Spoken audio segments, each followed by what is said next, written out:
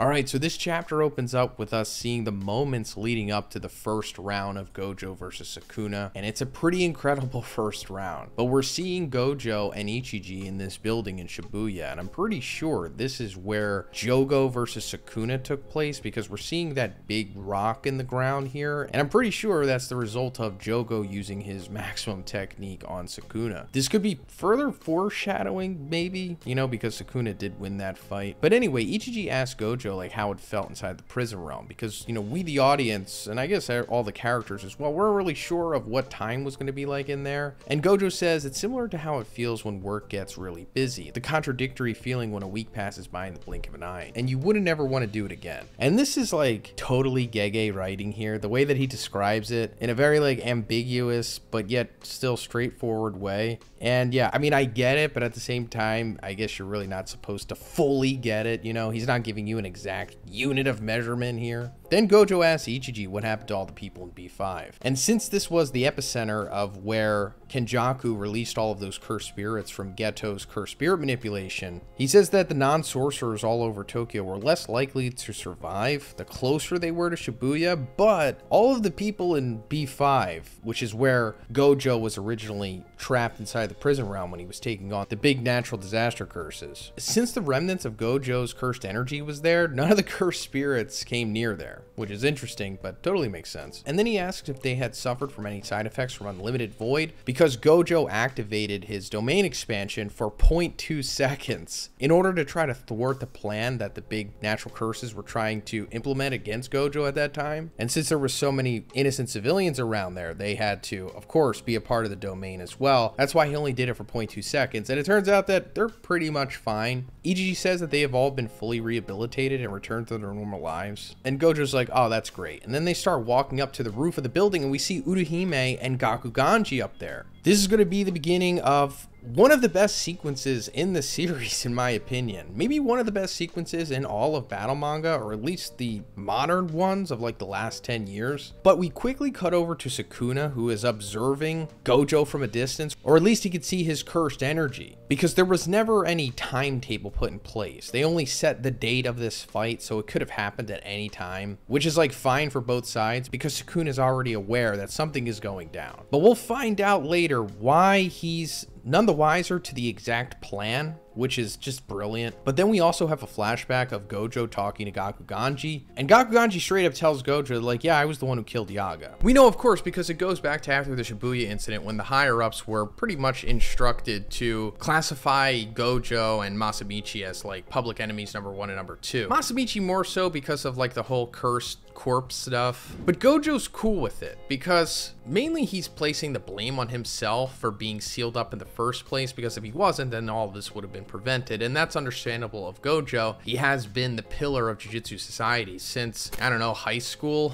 maybe even longer than that. But he's always had this burden and responsibility on him as being the strongest and trying to keep everything in balance. But he also doesn't blame Gakuganji because he says he's the ultimate example of a man just following orders, which he was. And he says that, you know, I can trust you to some extent because of that. So I really like this turn of events from GOJO and Gakuganji, to be honest. We talked about this in the previous chapter because we saw GOJO and Gakuganji with Uruhime walking down the steps, like leading to where they are now. And we were like, man, there's got to be some explanation for this. And we assumed that maybe GOJO was just going to be cool with it because he was simply following orders. And Gakuganji isn't a terrible person. He's not like a full-blown heel by any means. More of a tweener character, maybe left of face, if that makes sense, or left of center. But Gakuganji also reveals that Yaga did tell him that there is a process to replicate what had happened with Panda, you know, making a perfect cursed corpse essentially. But he didn't tell the higher ups, and he kind of kept it to himself, and GOJO respects it. He's like, you know, you've changed, haven't you, Gramps? And that the secret behind Panda would be ranked as special grade information. And that's super interesting because I think that could also be a little foreshadowing maybe to Panda's ultimate glow up, which he is definitely going to have. Like, I don't think Panda's just going to stay in his small child form for the rest of the series. That would be a discredit to his character, especially since he was absolutely destroyed, like embarrassingly, by Kashimo. Even after having a whole chapter dedicated to this fantasy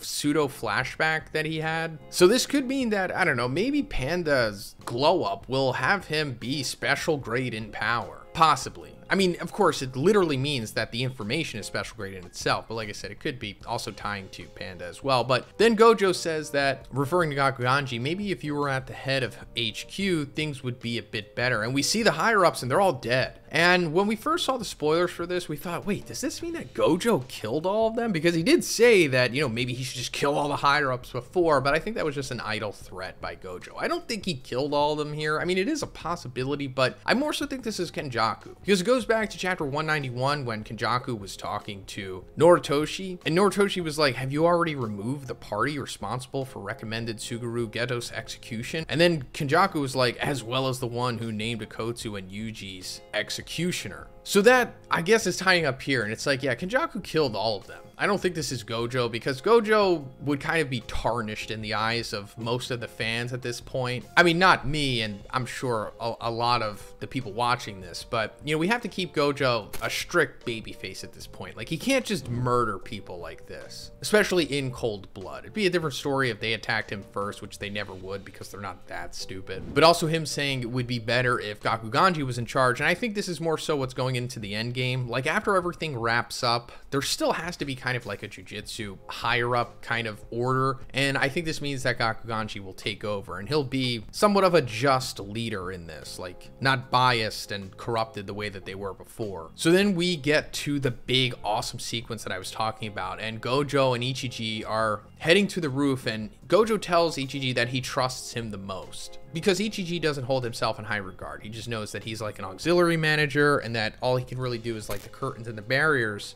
And it's like, yeah, but I trust you the most. And that's totally understandable, because we, the audience, trust Ichiji too. That he's never given us a reason to not trust him. So Ichiji just goes full like effort here, because he knows that Gojo has put trust into him. And Gojo is the strongest, and this is like the peak of the series. Like, this is where everything matters the most. So he has to make this count. Then we see Urahime getting prepared as well, and it's finally revealed what her curse technique is, and it's called the Solo Prohibition Zone. So it's essentially allows her to buff a sorcerer's cursed energy, or it says their reserve and output temporarily enhanced as long as they remain in range. And this is an incredible curse technique. I'm not sure why Gege waited so long to reveal this, because this really would have helped out in the story at multiple points before this, but I guess better late than never. Then it's also said that the mastery of Jujutsu can be said to be mastery of subtraction. The skill of a sorcerer can be judged based on their ability to emit prerequisites like hand signs or incantations in order to fully activate their technique. And we've seen this mostly from Sukuna, to be honest, because, you know, Sukuna is the GOAT of Jujutsu, as they also point out in this chapter later on, the strongest sorcerer in history versus the strongest sorcerer today. But it doesn't mean that you have to do that. It's more so just, you know, showing your mastery. But it's more so laid out here that all of the sorcerers that we see setting up this, you know, Ichiji, Gojo, Urahime, and Gakuganji are all doing the hand signs and the prerequisites. They're not missing out on anything, because they want this attack to be as absolutely unbelievably powerful as possible. Now, as for what Gakuganji is doing here, I have no idea. I'm not even sure if his curse technique has been fully explained yet. I mean, we've seen him use it maybe twice in the series, not so much against Masamichi, but back in the Tokyo Goodwill arc, we saw him use it. And I guess he can like amplify melodies through his guitar with his cursed energy or something, but I guess maybe this could be used in a supportive manner as well. I mean, he doesn't have an electric guitar like he did before. He kind of just has like a analog shamisen here. But it says that by using the ritual to channel Urahime's curse technique, she was able to achieve 120% of its normal effect. So yeah, doing the chants and all that stuff does make a difference. I mean, we even see Gojo doing it. I'm pretty sure he hasn't done this before. Like, that's how serious he is. Like, he says 9 points, polarized light, crow, and shmoyo chant, the gap between within and without. And we've seen characters say stuff like this before, and it doesn't really mean anything, to be honest. It's kind of just like cool wordplay or like decoration words, to be honest. But in the world of Jujutsu, of course, it does amplify things, because it allows Gojo, along with the help of everyone else, to have a hollow technique purple with 200% output. This is by far the strongest thing we've ever seen in the series. And Gojo was able to fire this off against Sukuna in like a moment. Sukuna wasn't able to see this coming because of Ichiji's barrier, because he misread it because it was being contained. I mean, he was aware of Gojo's presence. As we pointed out earlier, he can see it emanating from like over a mile away, but he wasn't able to sense the immense amount of cursed energy that was the output of that attack until it was like right in front of him. So it was essentially being shot with like a sniper bullet, but this sniper bullet is at 200% output, hollow technique, purple. And all that Sukuna can really do is just put up his hands immediately to try and stop the attack. And yeah, this thing is destroying buildings and whatnot too. And also, I thought that this would have just nuked the entire city, but I guess it's more so condensed and compressed so that it's just hitting Sukuna and not destroying anything else, because I'm sure if Gojo really wanted to, he could. And surprisingly, Sukuna just takes this on the chin somehow. I mean, he is Sukuna after all, and he is at 19 fingers, or maybe 19 and a half fingers worth of strength, because while he doesn't have the last finger, it was said that Gojo likely has it for a contingency or just to stop Yuji from being executed. But he did eat like that mummified corpse of himself, at least a head of it. So I guess that amplified him to like 0.5 or whatever, or point whatever. You can make up whatever kind of variable you want, but it only takes off Sukuna's right hand. And I'm not sure if he can even reverse curse technique back from this, because it was like hollow purple that destroyed it. I mean, it probably, but also that would mean that Gojo like permanently maimed Megumi as well, because, you know, this isn't Sukuna's main body. But still, the fact that this was the strongest attack that they could possibly produce at this point, I mean, amongst the 4 of them. I'm sure if the rest of the Jujutsu High joined in, they can produce an attack stronger. But, you know, with the group that they had here, they essentially created like a Jujutsu nuke, and all it could do was just take off Sukuna's right hand. But I'm sure they knew that it wouldn't completely take him out, but, you know, maybe they just thought best chance scenario it would. And the chapter ends with Sukuna like being confronted by Gojo, or at least it appears that he is. Like, they're somewhat in front of each other here, and Gojo's like, it seems like you've got the wrong idea, so let me just set things straight. You're the challenger here, which is like, you know, we're getting the old Gojo back. The last, you know, 2 chapters, he was very serious and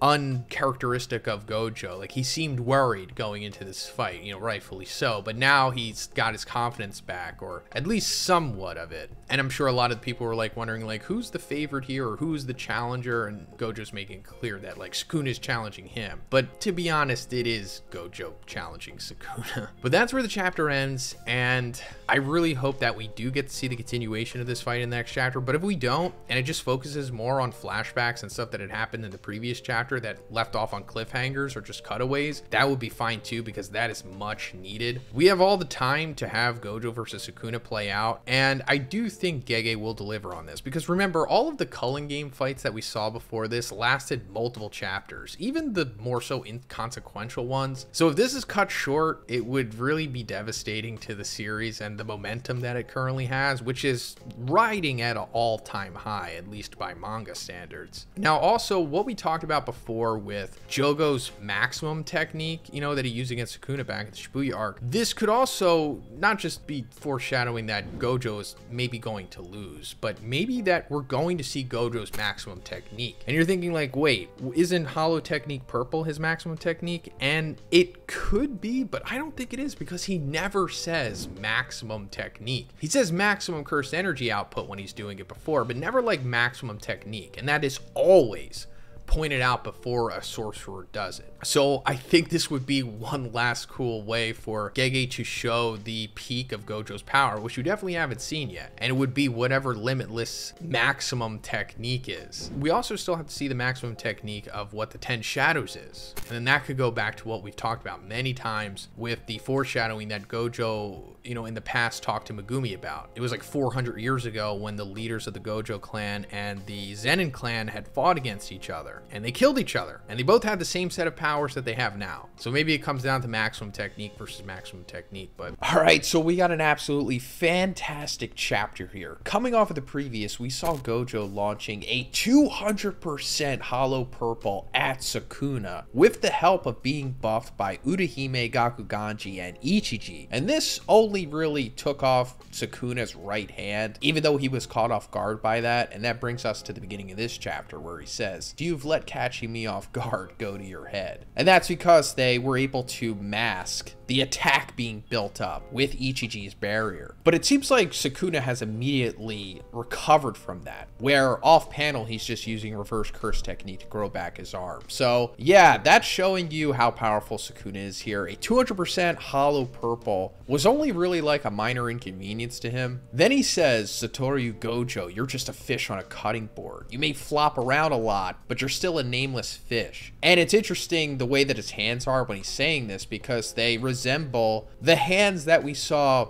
when his two curse techniques were being explained, dismantle and cleave. In the right hand, he's holding the dismantle knife, but in the left hand, he's using the cleave knife. And that was also in reference to like sushi, the way that this is too, which is interesting. And this could play more into what the truth about Sukuna's abilities are here, or it's just the way that he likes describing his abilities as if he's making sushi or something. But I'll come back to that later. So then they both start charging up and face off against each other. Like we see the cursed energy like emanating from their hands. And Gojo says, "You wanted me to hold back, right? Too bad for you, I've undergone special training. I could totally wail on Megumi, since they look alike," referring to Toji. So before we go further, speaking of Toji, it seems that Gojo is like dressed exactly like him. And obviously it's not a coincidence. And this could be Gojo paying homage to Toji, since Toji is, I guess, directly responsible for Gojo rising to the occasion and becoming as strong as he is right now. But it also could be giving us insight into what Gojo is talking about here with "too bad for you, I've undergone special training." Now, when I first read the spoilers of this, I didn't really know what to make of it. But now that we have the official translation here, I think I know what this means, because also after this he says dying once as Yuji was a mistake, of course referencing what happened in season 1 after they had run into the first finger barrier, or at least I assume that's what he's talking about. And he says, "I'll worry about Megumi after I kill you." Hey guys, also if you enjoy my Jujutsu Kaisen reviews and spoilers, please subscribe if you haven't already. It's fine if you don't want to, but if you just needed a reminder, here you go. Thanks. And going back to the spoilers earlier this week, I thought that Gojo was holding back because he was using Megumi as a vessel, and Megumi is like Gojo's nephew essentially. Not literally, but you know what I mean. But it seems like he might not hold back, and he is willing to kill Sukuna, you know, and also kill Megumi by proxy. And that's because I think that Gojo has figured out how to use reverse curse technique on others. And like I said, that could be tying back to why he's paying homage to Toji here, because one of the big revelations in his fight against Toji was him figuring out reverse curse technique on the brink of death after being stabbed in the neck by Toji. So this could be the next level of that, and that now Gojo has figured out how to use reverse curse technique on others, because before this I think only 2 or 3 characters in the series are able to perform that. I mean, just being able to use reverse curse technique as a sorcerer is already extremely difficult and rare, but using it on others is taking it to the next level. I mean, obviously Shoko can perform this, Akotsu can perform this as well, but now it seems like Gojo has joined that club, and it totally makes sense why he went out of his way to have this training, or at least the time that they had preparing for this battle. He was more so concerned about how to save Megumi. Now, of course, this isn't being confirmed in the chapter. I'm just speculating as to what he's saying here, but I think that's what's going on here. He figured out that the only way that he can really take down Sukuna is that he has to kill him. And holding back is going to be an extreme detriment because he's the strongest sorcerer in history. So if there's anyone you don't want to hold back against, it's him. So he figures, okay, I'm just going to have to kill him. So how do I save Megumi in the process? Oh, I'll just use reverse curse technique on him. So kill Sukuna, then bring Megumi back with reverse curse technique. Now, again, I could be wrong about that, but I think that's what this is coming to, and that's really cool. I think that also raises the stakes in the best way, because I was worried about Gojo having to hold back against Sukuna here. You know, him never fully going all out, but now that doesn't seem the case, and he is, because he knows that he can save Megumi regardless. So the battle begins, or should I say round 2 begins, and they have like a quick exchange of strikes until Sukuna throws like this right hook at him, similar to how Yuji throws it. I don't know if that was intentional by Gege or if that's just how he likes to draw right hooks, but Gojo like just drops to his back and then starts using Limitless in a really crazy way. So instead of like having the Limitless be a barrier around Gojo, he's now diverting it at Sukuna and like throwing him against the wall. Like Gojo's using Limitless in this chapter as if it's like telekinesis essentially. And again, it's not confirmed. Gege is showing and not telling here, which I really like when mangakas do that, at least when it's clear and it's not so ambiguous or we just don't understand what's going on. But I'm pretty sure that's what's going on here. But he winds up launching him through a wall and tracking him down on this bridge, and Gojo just stomps this bridge apart. Like, that's how powerful he is, like physically powerful through his cursed energy amplification. Then he lifts the bridge up, once again, using Limitless like it's telekinesis. Because I assume that he's just manipulating this imaginary force around him. Like, you can almost think of Limitless as gravity, although it's not. But the way that it's described, it's like a imaginary force somewhat. So he can have it like wrapped around him to defend himself, you know, as we've seen plenty of time in the series, or he can use it to manipulate other things. And we see him doing that here with this bridge. And while Sukuna is still on it, he throws it at a building. And Sukuna is able to avoid this, and he starts running on another rooftop. And then he activates Dismantle. And going back to what we were talking about earlier with the whole sushi stuff, where we saw him holding the Dismantle and Cleave knives. And like I said, he was using Dismantle in his right hand. Now, I don't know if this means that he can only use Dismantle with his right hand and only use Cleave with his left, but that would be interesting if he is restricted in that way. It could be, I don't know, some kind of binding vow that he placed on himself in order to use multiple abilities. It also could have something to do with the markings on his body, which I still think probably play into his abilities, and they will probably be explained. I mean, it's also a great way for Gege to just indicate that Sukuna has taken over a person, but there might be more to it than that. But Gojo seemingly avoids this at the last second. Now, I don't know if he's using Limitless to bounce it off of him, or he's just dodging it, and it goes cleanly through a building right behind him. Then Sukuna capitalizes on Gojo while he's distracted by looking at the building falling, and we see that Sukuna makes contact with Gojo's Limitless here, but then Gojo just deactivates it and grabs Sukuna's hand, allowing the building to fall on the both of them. And they go through one of the windows, going through like this elevator shaft or hallway or something. Like, this is something out of the movie Inception. This is going to be a really great scene in the anime. But as they're tumbling through this building, Gojo kind of does his own Jaken Go. Like, I guess this is Gege paying homage to Hunter x Hunter, but in the best way, not in like the psychotic exposition way. But the building winds up falling and just destroying everything in the vicinity. And we see Sukuna and Gojo emerging from the rubble here, completely unharmed, of course, because, you know, they are the two strongest, so it's going to take more than a freaking building falling on them to do much. And Gojo's like, I'm blaming you for all the damage. And Sukuna's like anyone will believe that. And then Gojo remembers that Mei is broadcasting this fight. So yeah, going back to 2 chapters ago, I think, Mei said that she was going to live stream this fight on like the Jujutsu dark web or whatever, or the Jujutsu Tor browser, so that she could have betting odds on it. So yeah, there's like, I don't know how many people watching this, thousands. I don't know if millions, but at least thousands of people are watching this fight and betting on it. Mostly people in the jiu-jitsu world, I guess, but now there's going to be a bunch of civilians aware of this as well, I guess, because, you know, the whole thing after Shibuya with Japan's cursed energy monopoly being revealed. But Gojo mentioning this at the end is definitely going to come back into play later for sure. Like, it's super important that everyone is viewing this because something substantial is going to happen as a result. All right, so this chapter starts off with Gojo versus Sukuna continuing, but we're seeing it from the perspective of all of Jujutsu High and everyone affiliated with them watching it on multiple monitors. This looks like something from like 90s cyberpunk, and they're basically explaining what's going on in case we were confused in the previous chapter, because I know that I definitely missed something crucial, and it's explained at the beginning here, and it's that Sukuna is using domain amplification, where he's essentially like coding himself in simple domain or wicker basket, something like that. And they explain it as where it neutralizes by using a domain that doesn't grant a curse technique in order to pour an opponent's curse technique into the empty space. So yeah, that's very gege of an explanation there, but essentially just means that they're coding themselves in a simple domain more or less so that they can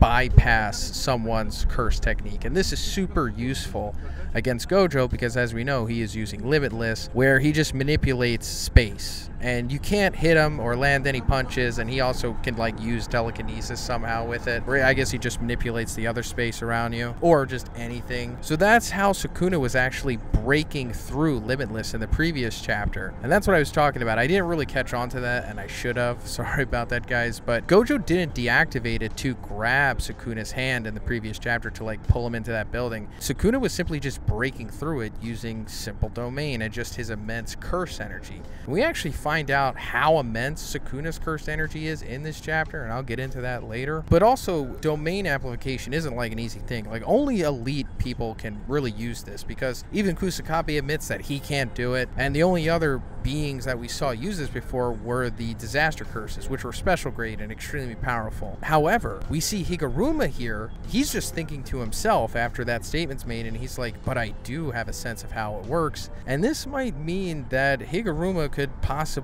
be using domain amplification later on in the series, or whenever he comes back, or whenever he fights somebody. I mean, he definitely is going to have a big moment, because his domain expansion, Deadly Sentencing, is so amazing, and it has so much potential to it that somebody has to be put on trial. Like, one of these 1,000-year-old sorcerers has to go through that, and I'd love to see the end result of it. But also, Higuruma is like a genius. He figured out Jujutsu in like, I don't know, less than a month or something. He also had his brain transfigured by Kenjaku to have that curse technique, so there is some kind of significance to him for sure. But then Angel also explains that the drawback to domain amplification is that you can't use your innate domain. Now, it says innate domain in the viz, but she's just mainly talking about like your curse technique. Like, you can't just use your curse technique while using domain amplification, which is like, you know, the drawback to it. But for Sukuna, that doesn't really matter, because his cursed energy is so immense that he could just beat you down physically while using domain amplification. As they say, you know, like, supposing there's a way for Sukuna to defeat the Limitless curse technique aside from amplification, GOJO will lose. So yeah, he essentially does need a technique, but he can also get the job done without it by, you know, just brute force beating him down. But we might not get to that point. But then going further, they go on to talk about domains overlapping each other and what a battle between domains of Sukuna and GOJO would be like. And we got some kind of like unreliable narrators going on here, because it does happen at the end of the chapter, as we all know, and we're going to be talking about that. But it also goes into what happens with the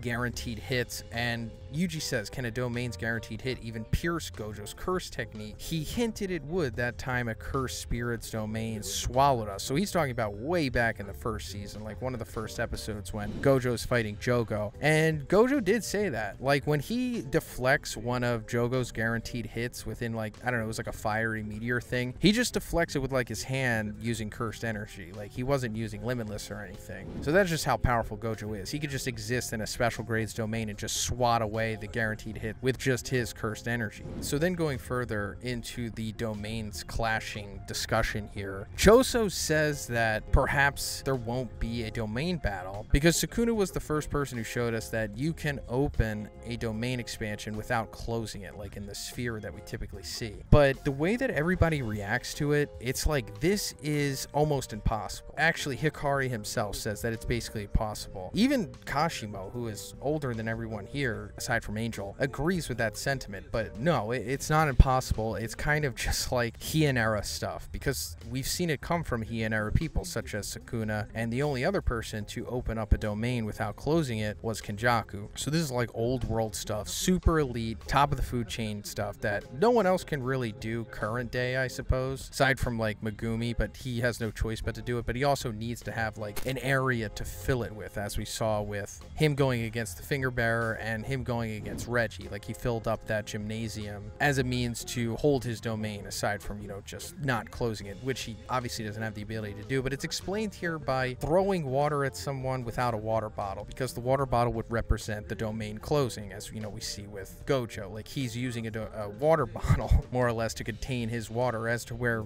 Sukuna doesn't need that at all. He could just throw the water at you. And then we also get the painting on air without a canvas analogy, which we also got back before when Sukuna used it in Shibuya against Jogo. So it's not, you know, a perfect way to explain it, since it is a little, I don't know, ambiguous and difficult to fully comprehend something like that. But I guess the painting on air makes more sense, even though you can't do it. But even going further into that, Maki, it's like running software without hardware. So yeah, think about running iOS without an iPhone. Like, you know, you can't. So then going further, they start talking about the curse energy consumption that this battle would take, and that, you know, throwing up domains and using them is extremely taxing on a sorcerer for sure. And as we know before, you know, if you use a domain, then using your curse technique right after is extremely difficult because of, you know, how much cursed energy you had to use. And I don't know if I could say this on YouTube, but it's kind of like a refractory period.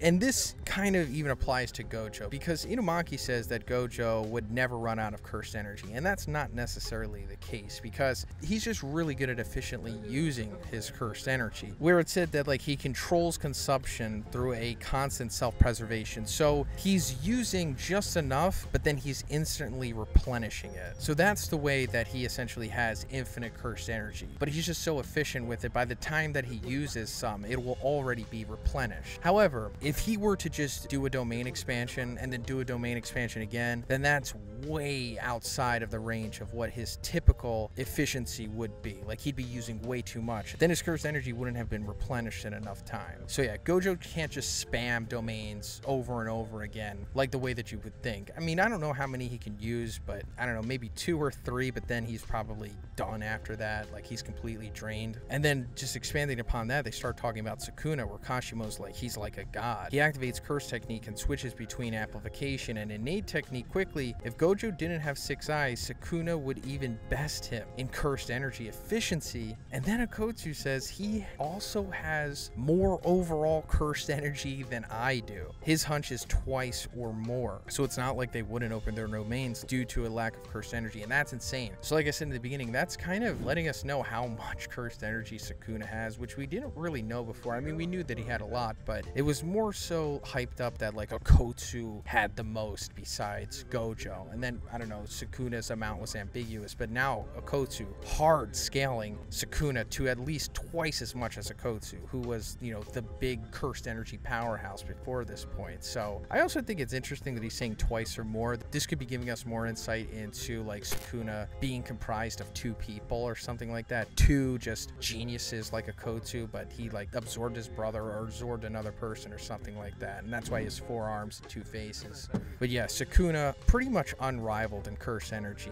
And Gojo is only able to do what he's doing because of the 6 eyes, which Sukuna doesn't have. He's kind of just like an evil MC. I guess that's kind of what Sukuna more or less is, at least in my opinion. Like, we see the big 3 in typical series, but I think with Sukuna, Kenjaku, and Urarame, they're kind of like the anti-big 3, Sukuna being like the main character or the anti-main character. But then we come into the final sequence of this chapter, and it goes back to the unreliable narration where they actually are clashing their domains. They're not even thinking about all the variables and everything that everyone's talking about in this chapter. You know, similar to Hunter x Hunter dialogue, but Gege does it right. They straight up go in both into their domain expansions, and you know, as we know, Sukuna's doesn't close and make the spherical thing the way that Gojo's does. So Gojo's is just surrounding the malevolent shrine itself. That's why we see it all warped the way that it is. Because yes, both of their domains are overlapping, but Sukuna's only at the core of it. his radius is like 140 kilometers or close to 200 kilometers,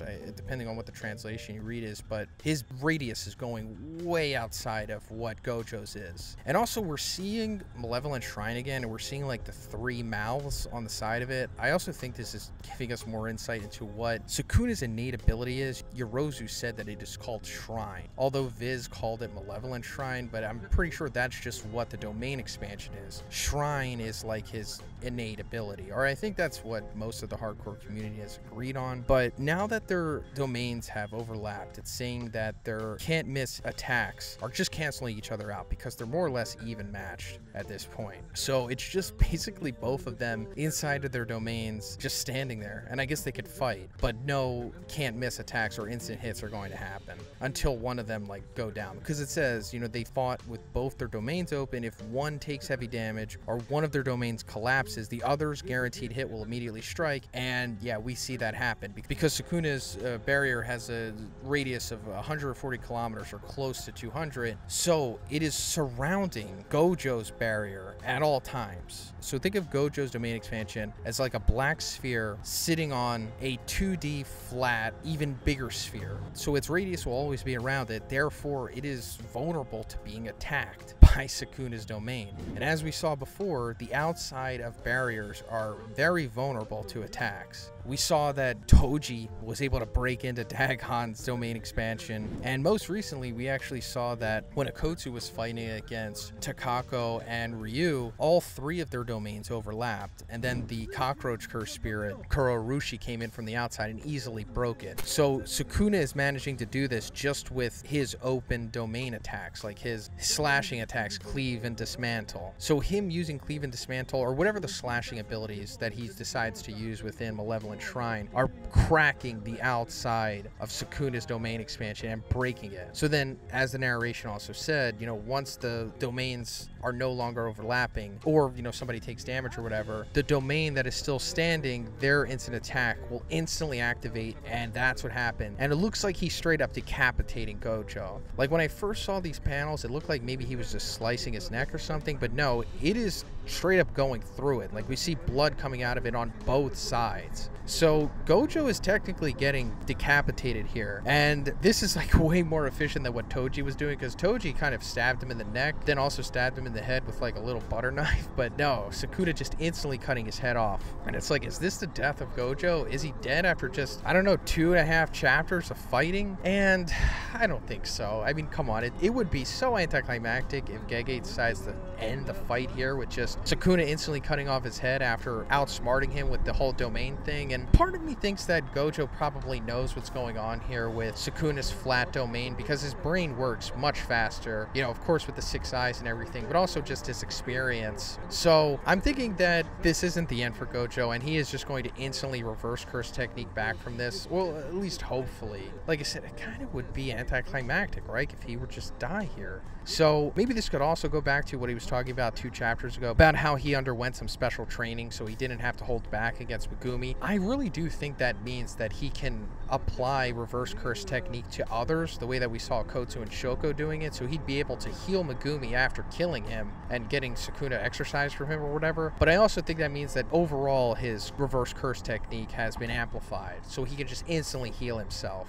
and, you know, come back from having his head severed. And the fight will continue, because also Sukuna hasn't even begun to use the 10 shadows yet. And that also goes back to what we've talked about many times on the channel, and it's that Gojo told Megumi that, you know, 400 years ago, the leaders of the Gojo clan and the Zenin clan fought in front of the hierarchy, and the leader of the Gojo clan had Limitless and the 6 eyes, and the, you know, the Zenin guy had the 10 shadows technique, and they both wound up killing each other. So that kind of has to come to fruition. Like, we have to see Sukuna use the full potential of the 10 shadows against Gojo. So yeah, I do think this is going to continue for at least another couple chapters. So coming off of the previous chapter, we saw Gojo and Sukuna simultaneously activating their domain expansions. However, Sukuna's domain is open and doesn't close the way that Gojo's does. It also has a much larger radius. And because of this, Gojo's domain is essentially just a sitting duck within Sukuna's. And it's also very vulnerable to attacks from the outside. And this is exactly what Sukuna does, as he attacks it with his slashing attacks, breaking it, leaving Gojo himself vulnerable to Sukuna's slashing attacks, where we saw at the end of the chapter, he cuts cleanly through Gojo's neck. However, coming into this one, it turns out that Gojo was able to use his reverse curse technique instantly to heal, avoiding his head coming off completely, as we expected for the most part. But Gojo's problems aren't over here, because now that he has just used his domain unsuccessfully, he is now unable to use his limitless curse technique for a little bit. And as we've come to know from Gojo, most of his fighting style revolves around using limitless. So at this point, he's basically just a normal sorcerer. I mean, a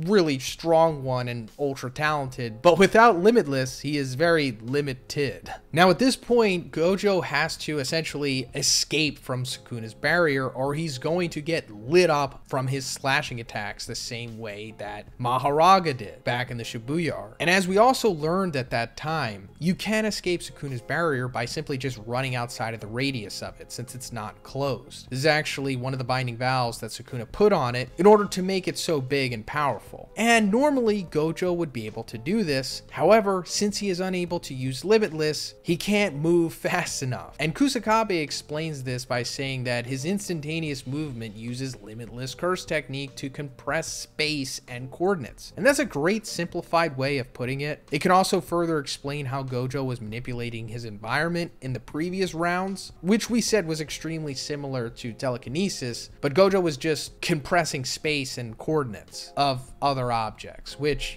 mimics telekinesis more or less. And yeah, he's definitely not fast enough, and Sukuna instantly hacks away at Gojo with his slashing techniques inside of the domain, and it is vicious. One of the most violent sequences in the series by far. And as we talked about before, when Sukuna used this on Maharaga, he had obliterated him. One of the strongest, if not the strongest Shikigami ever, at least that we know of. Gojo, however, is taking this. I mean, yeah, he's getting lit up and slashed through nearly every inch of his body, but he's such a beast that he's able to use reverse curse technique simultaneously, surviving this. Just to show that, yeah, even without limitless, Gojo is still a super beast. And at this point, he tries to escape by running away, but Sukuna instantly capitalizes on him, and they go into a hand-to-hand exchange, which ultimately ends in a stalemate. Then we go into some more commentary, where it turns out that the center of the domain is not Sukuna himself, but it's the Malevolent Shrine. And going more into this, it seems like this is more so for the audience, if anything, where they explain that if you break the shrine, in theory, it wouldn't really do anything because it's merely just like an aesthetic symbol, if anything. I mean, maybe this is going to come back into play later, especially since it's damaged at the end of the chapter, but this could just be Gege clarifying it in case we were curious about it. But also just using the shrine as a waypoint, you can just see how far you need to go to escape the barrier, I assume, which is like a near 200-kilometer radius. So I guess it's just clarifying that if Gojo runs away from Sukuna, it's not like the goalpost keeps moving, if that makes sense. But then we come back to the fight, and Gojo activates Simple Domain, something we've never seen him use before. I mean, he hasn't really needed to use it. All of his fights have pretty much been squash matches up until this point. And Yuji's like, didn't Gojo say that he can't do that? And Kusakabe says, no, he said that he can't teach it. Natural geniuses can't teach for squat, which is very true even in real life. And it also, goes back into what we heard from other natural geniuses in the series, such as Shoko. When Gojo asked her how to use reverse curse technique, she couldn't really explain it since it came naturally to her. I'm sure you yourself watching this probably are really skilled in at least something, and it just came naturally to you. Like, you didn't really have to practice. You can kind of just always do it. And if you try to explain it to someone, it's probably difficult, or you can't really get your point across because you're just able to do it. Then we get some more exposition on how crazy of a genius Gojo really is, because like we said, he's coming off of using his domain expansion, which is nerfing his curse technique for a time limit. But on top of that, he's constantly using reverse curse technique and using simple domain at the same time, all while regulating his cursed energy and not running out. And of course, fighting Sukuna hand to hand at the same time. But we're also finding out, according to Choso, that compared to a real domain,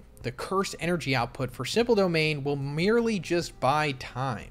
And we see that, yeah, it dissipates very quickly, allowing for Sukuna to just go through Gojo like butter with his slashing attacks again. As to where right after Gojo activates Simple Domain yet again. But at this point, something really interesting happens, and Gojo stops healing himself with reverse curse technique. He's just allowing these wounds to fester and still going at Sukuna. And Akotsu, you know, ponders like, no, he couldn't have ran out of cursed energy, because as we established, with the 6 eyes on top of Gojo's talent, he's just really efficient at using cursed energy. And it will replenish, in theory, faster than what he can expend. But in this case, it's a little different since he's going overdrive, you know, continually using reverse curse technique right after he activated his domain expansion. And this definitely isn't the case. He still does have cursed energy to spare, but he's not using reverse curse technique because he's been healing his own curse technique. Because like we said, after using the domain, your curse technique is, as they say, burned out. And that Gojo is such a beast that he can use reverse curse technique to heal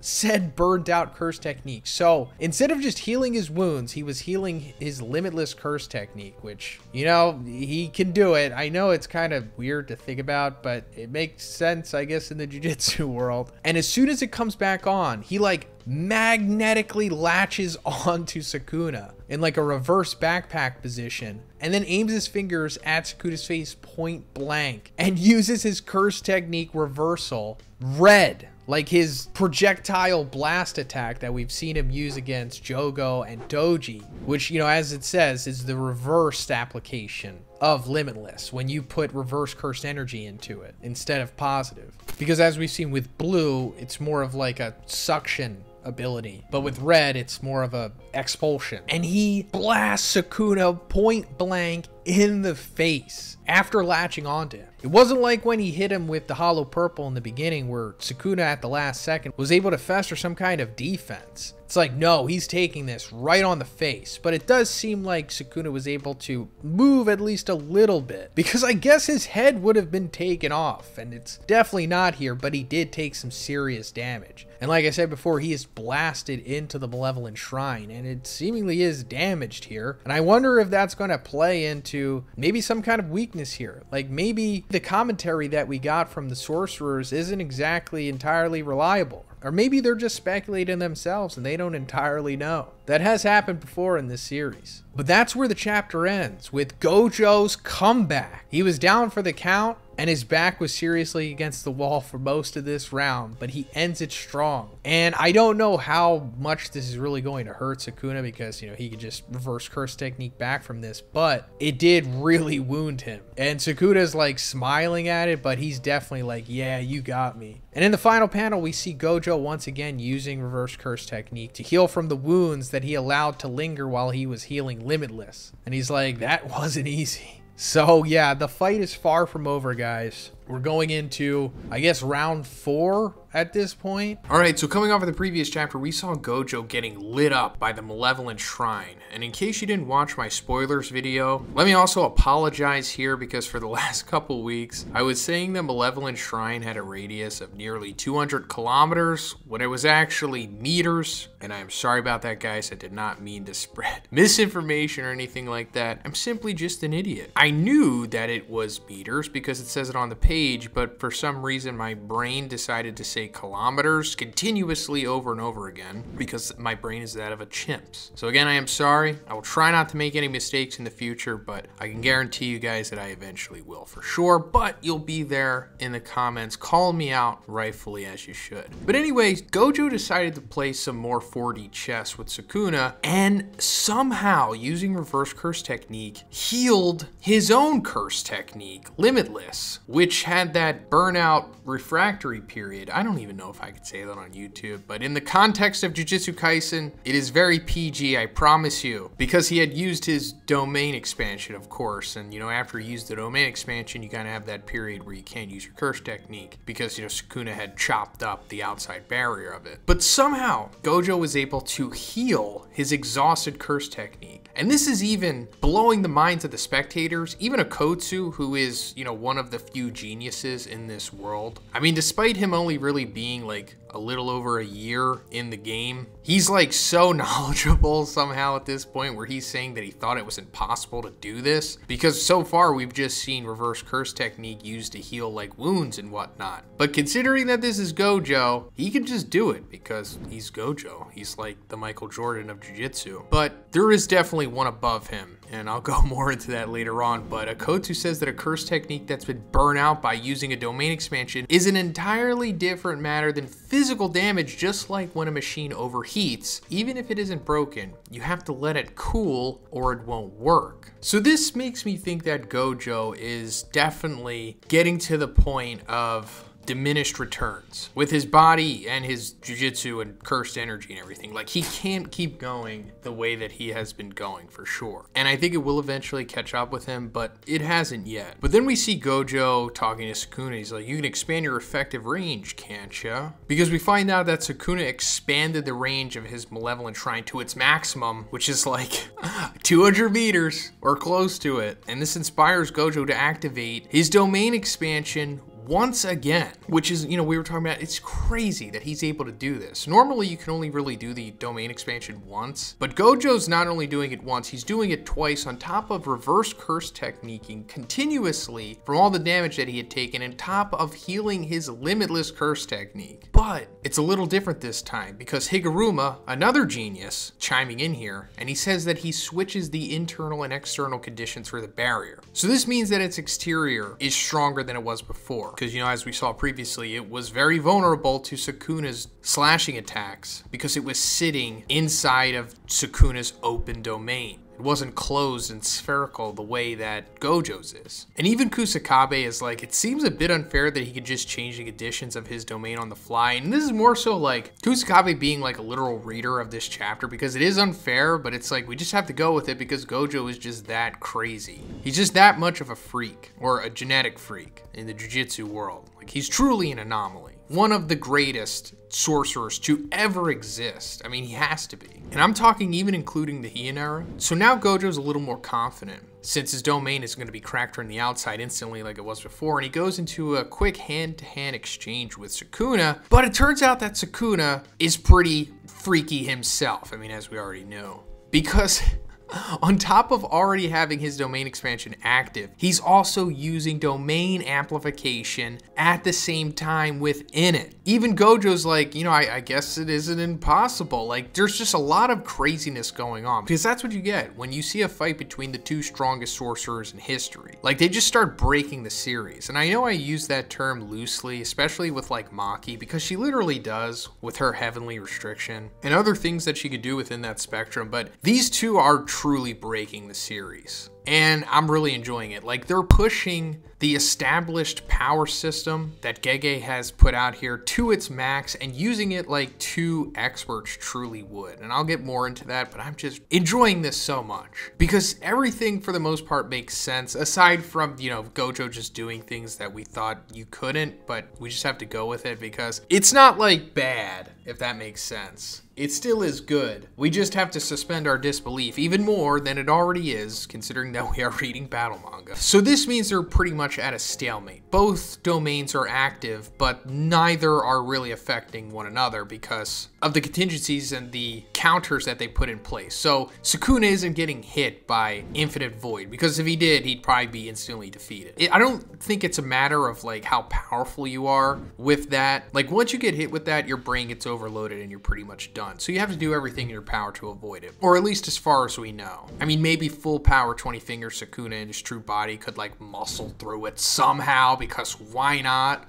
Just because everything's impossible before this point. But I wonder if we will see that. But going forward, after another brief physical exchange, we see that Sukuna is just becoming the GOAT here if he wasn't already, because he goes back to back with GOJO, similar to how they were in the very first episode in their first encounter, which I think Gege is paying homage to by paralleling it here maybe. But considering that Sukuna was inside of Yuji this whole time, getting, as he says here, first-hand experience, he saw the last time that GOJO had used his domain expansion against Jogo. And he realized, as Kenjaku says here, that that the only ones unaffected by Infinite Void are Gojo himself and the ones that are directly touching him. So now that Sukuna is directly touching him, he's unaffected by Infinite Void, and he doesn't really have to use his domain amplification, I guess, because he wants to use his curse technique, or at least that's the implication here, because if he's activating domain amplification, he can't use it. But he goes even further here, and this sequence right here,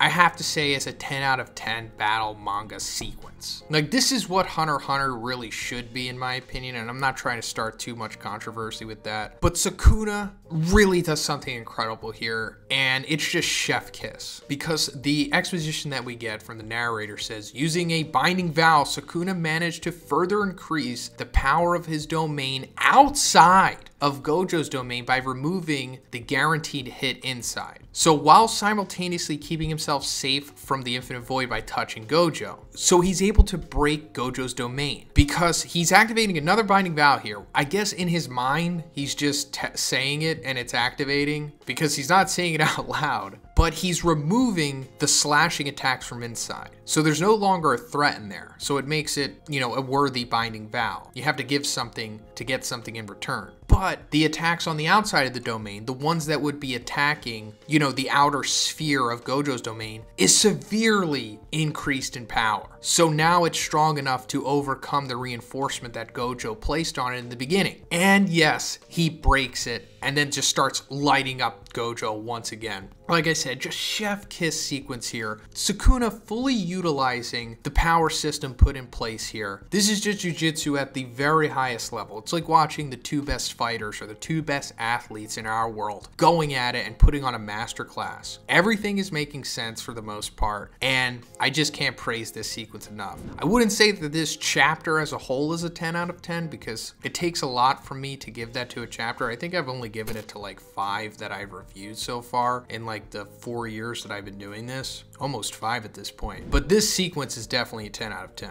So another interesting thing happens after this, where Kashimo says that, you know, considering that Gojo just got lit up again and had his domain destroyed once again, he says, if he dies, referring to Gojo, I'm going out there next. Don't try to stop me. And this is super fascinating because while Kashimo on the surface would just get absolutely destroyed by Sukuna, I mean, he fought to a draw against Akari. So naturally, you know, using jujitsu math, there's no way he would stand a chance against Sukuna, but he does have his curse technique, which is so powerful he can only use it once. And like I also said before, it ties into Hindu mythology, which Gojo is definitely paralleling to, where there's another character that can use like a lightning based attack. And I don't know, maybe my editor can punch in here exactly what I'm talking about if he knows, but I'm not exactly sure if it's lightning, but they definitely have like a one-time thing that they can do that can kill a god. And I'm pretty sure that's what Kashimo's thing is here. Like, his curse technique is so powerful that he's just been saving it to use against Sukuna for sure. That's why he didn't use it against Akari. And I think that it is so powerful that it can take out Sukuna. I mean, I don't think he's going to kill him, but he might mess him up if he does get a chance to cleanly hit him with it. But anyway, back to the battle, and Gojo is just eating this up. I mean, he's still getting cut, but not as bad as before. Like, it was implied that the cuts were going directly through him, like Sukuna's slashing attacks from his domain. But now Gojo is digging really deep into his toolbox here because he's using Falling Blossom Emotion. We saw this before from Naobito when he was in Dagon's domain back in the Shibuya arc. It's similar to domain amplification, except that it doesn't just shut down things. It kind of just attacks the instant hits by coating yourself in cursed energy, essentially. Or as Kusakabe says, it's an amplification of cursed energy that automatically repels anything you touch. So he is repelling Sukuna's slashing attacks here, but it's not strong enough to just completely nullify them. So he is taking them, but it's kind of just like surface level cuts, so he'll be alright. But while he's using this, he's also able to use reverse curse technique to heal his burnout curse technique, just like he did in the previous chapter, coming into this one as well. So both Gojo and Sukuna are really going all out, using jujitsu to its highest level in such a really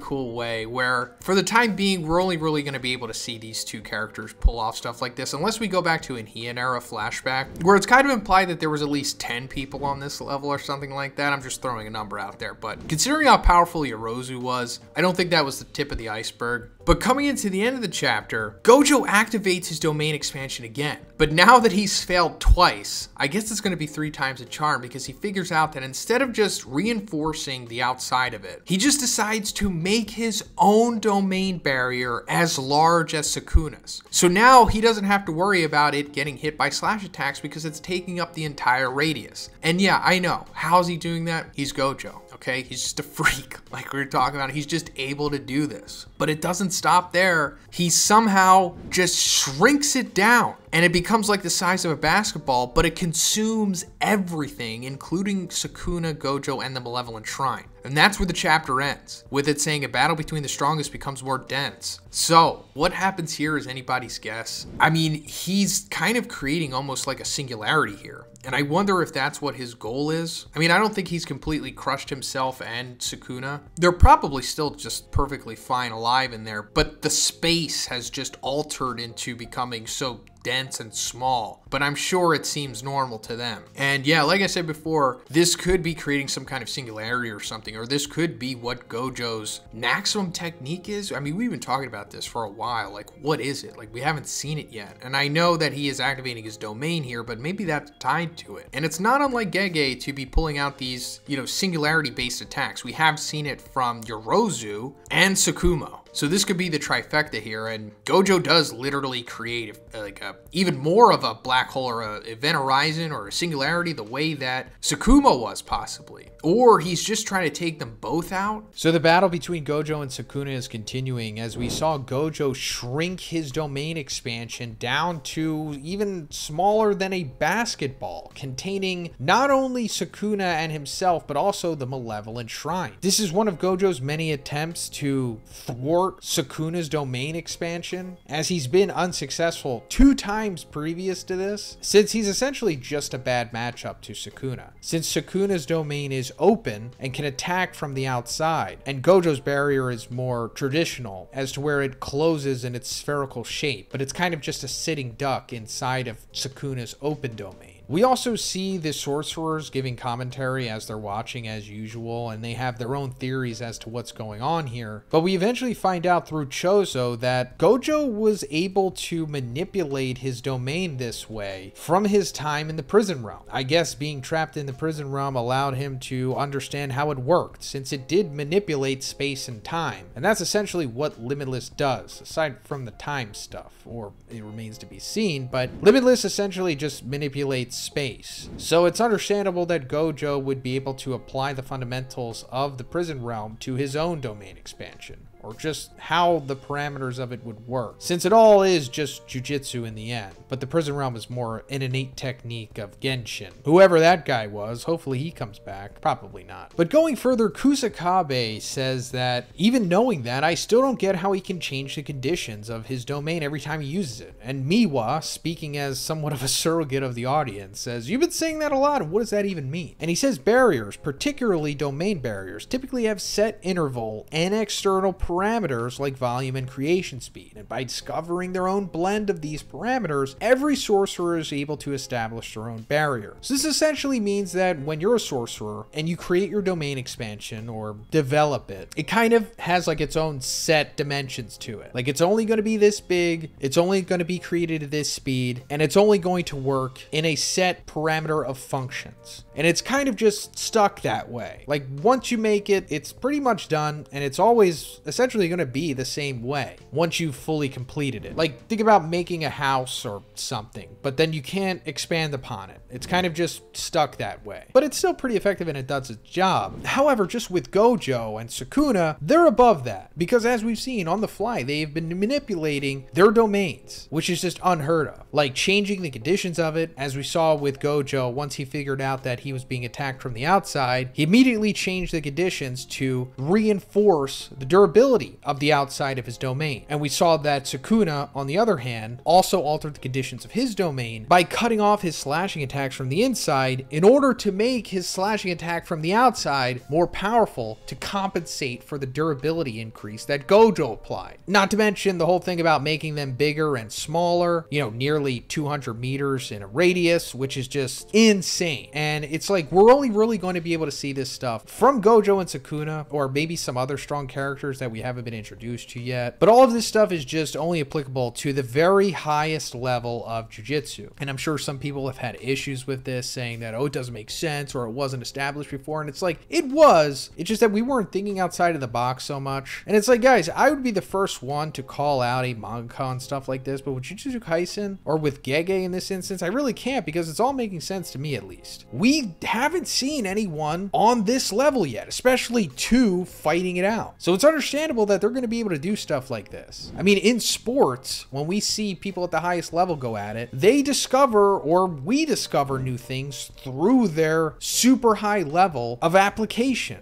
I mean, come on. But anyway, Hikari and Higuruma are surprised by this. The whole thing about, you know, domains having set internal and external parameters. And Kusakabe says, you guys are the exceptions. Your domain's open by default as part of your curse techniques. And that's fascinating. I didn't really think about that before. Not necessarily with Higuruma. We kind of knew that. His deadly sentencing domain expansion is kind of like his main ability. Like, that's just what he does. It's like his curse technique is kind of one and the same of his domain expansion, if that makes sense. I mean, yes, he can use the gavel from deadly sentencing, kind of like a curse tool, but that's just more an extension of what his full package ability is. And I guess the same could be said for Hikari, which I was kind of confused about. Because back when I was covering his fight against Kashimo, I was wondering why he wasn't using just his innate curse technique, you know, like what we saw him do against Yuji, where he just summoned like the doors from the train and like trapped him in them. But I guess it works the same way as Higuruma, as to where he can just use aspects of what his domain expansion has instead of just fully activating the domain expansion, because that is the same as him using his full-blown curse technique. That's just how it works with them. Because when Hikari was fighting Kashimo, he always used his domain expansion, Idle Death Gamble. And it's because he has to. His curse technique and domain expansion are one and the same. But as for him just like using aspects of it without pulling out the domain, I guess that's just part of it. Or at least that's the way that I see it here. And that's pretty cool. It's different, you know, than what we see with like the 10 Shadows or Limitless or Projection Sorcery, as to where they're more reliant on just using their techniques. And then the domain expansion is kind of like what they do as like a last resort or their main event, if you will, aside from their maximum technique. But going further, we see that Gojo's domain is about to break. And Akotsu says that Sukuna also decreased his domain's range so he could increase the output of his cursed technique. And yeah, once again, Sukuna has changed the conditions. I guess he performed another binding vow. Like we talked about, I guess you could just do this in your head. Like, you don't necessarily have to say it out loud. And I'm thinking back to Hunter x Hunter, and I guess like they don't have to say like the Nen contracts out loud as well. I mean, sometimes they do if they're making it with someone. You know, the same thing with Jujutsu Kaisen, but if it's just like a personal binding vow or Nen contract, I guess you could just do it in your head, because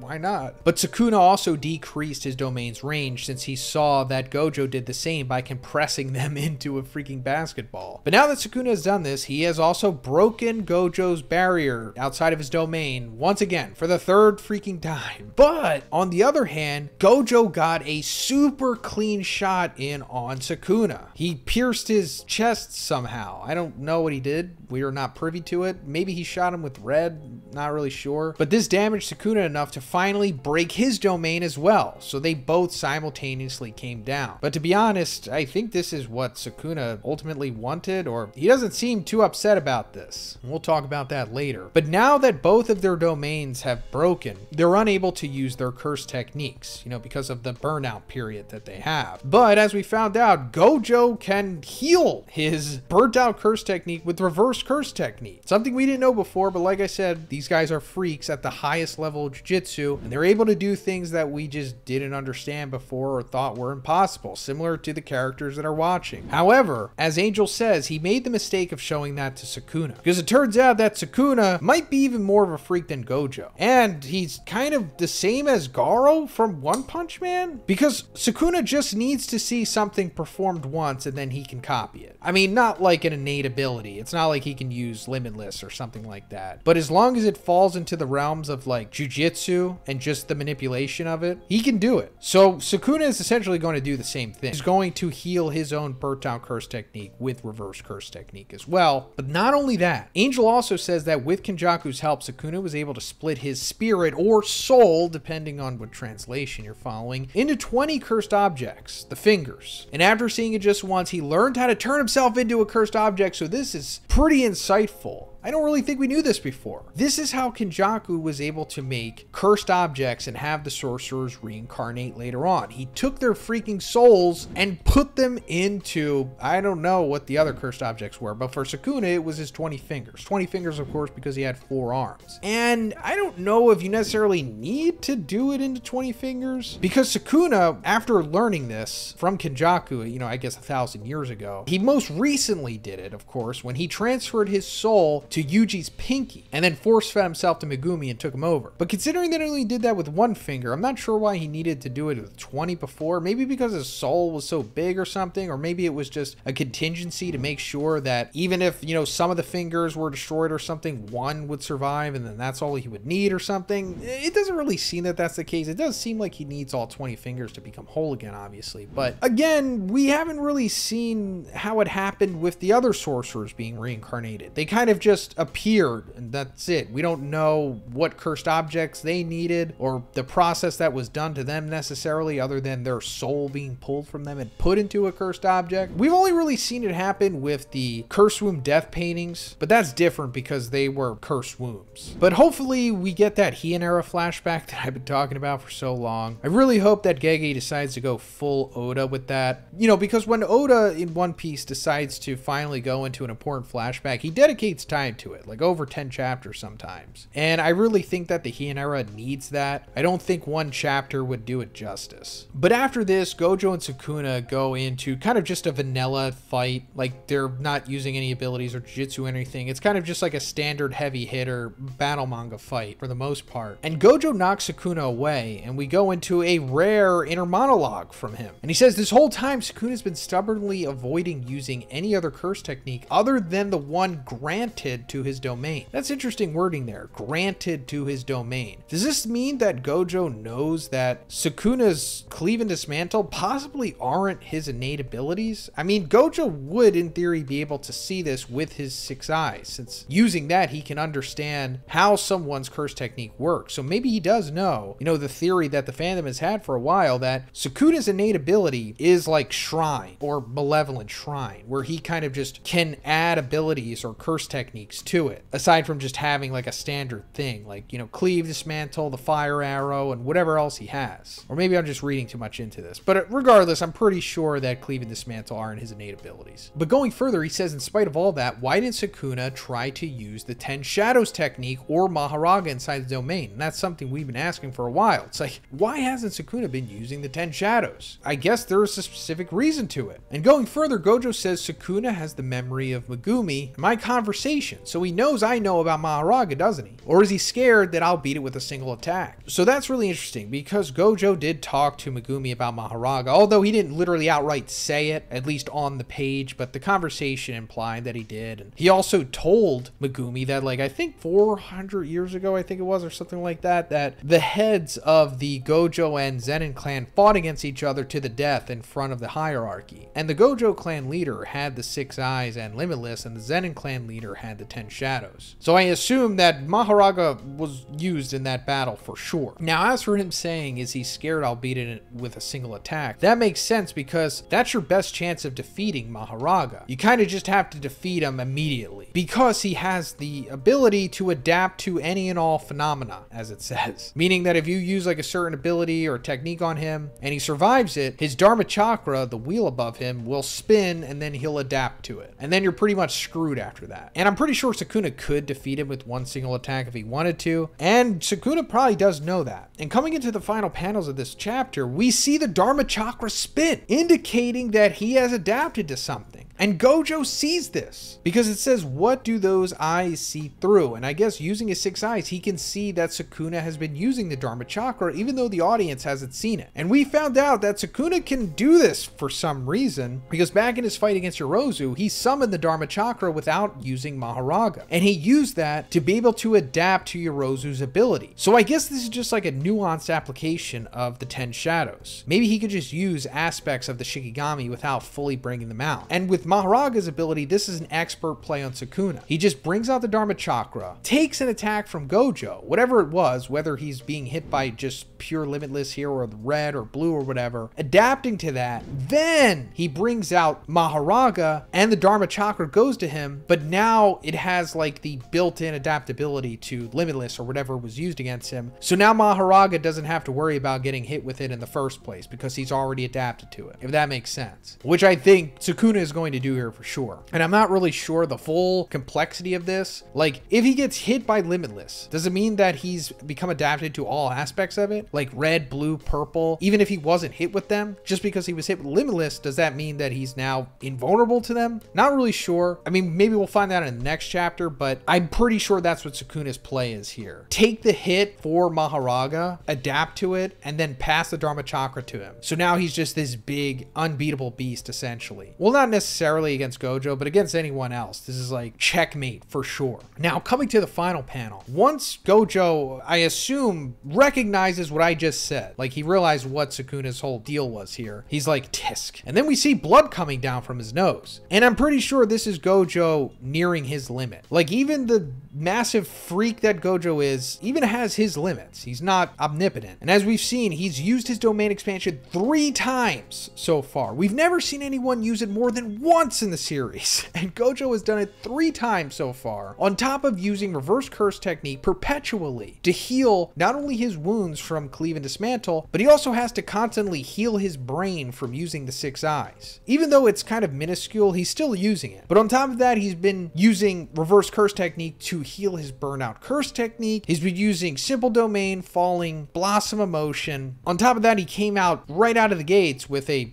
hollow purple, been using other applications of it, red, blue. He has to be coming to his limit soon. And Sukuna, on the other hand, hasn't really been using that much of an output. He's kind of just been outplaying Sukuna this whole time by using, less cursed energy. And this is just expert play from Sukuna. He's kind of just had the upper hand the whole time, to be honest. He's been forcing Gojo to exhaust himself, which is what great fighters do. Like, if you're going against a heavy hitter, you just sit back, guard yourself, stay moving, move away from their power side. If they're like orthodox, you move away from their right hand, or if they're southpaw, you move away from their left hand, and you just counter when you can, jab and parry or whatever, and just wear them down, because these big heavy power hitters, they're only going to last for a couple rounds. And then once you get into like round 4 or 5, or if you're in MMA, if you just get into round 2 or 3, they're pretty much gassed at this point. And since the counter conservative fighter has been holding back and waiting for their chance, then they just dominate them once they've exhausted themselves. And I think that was what we're seeing here with Gojo and Sukuna here. Gojo has exhausted himself trying to beat Sukuna, but Sukuna is just too smart for it. And now I'm thinking he's really going to dominate Gojo at this point once he pulls out Maharaga. But that's not the end of the fight, of course. There will still be more than this. I'm sure Gojo has another trick up his sleeve. But first, let's talk about gamer subs. Guys, did I tell you that I love gamer subs because,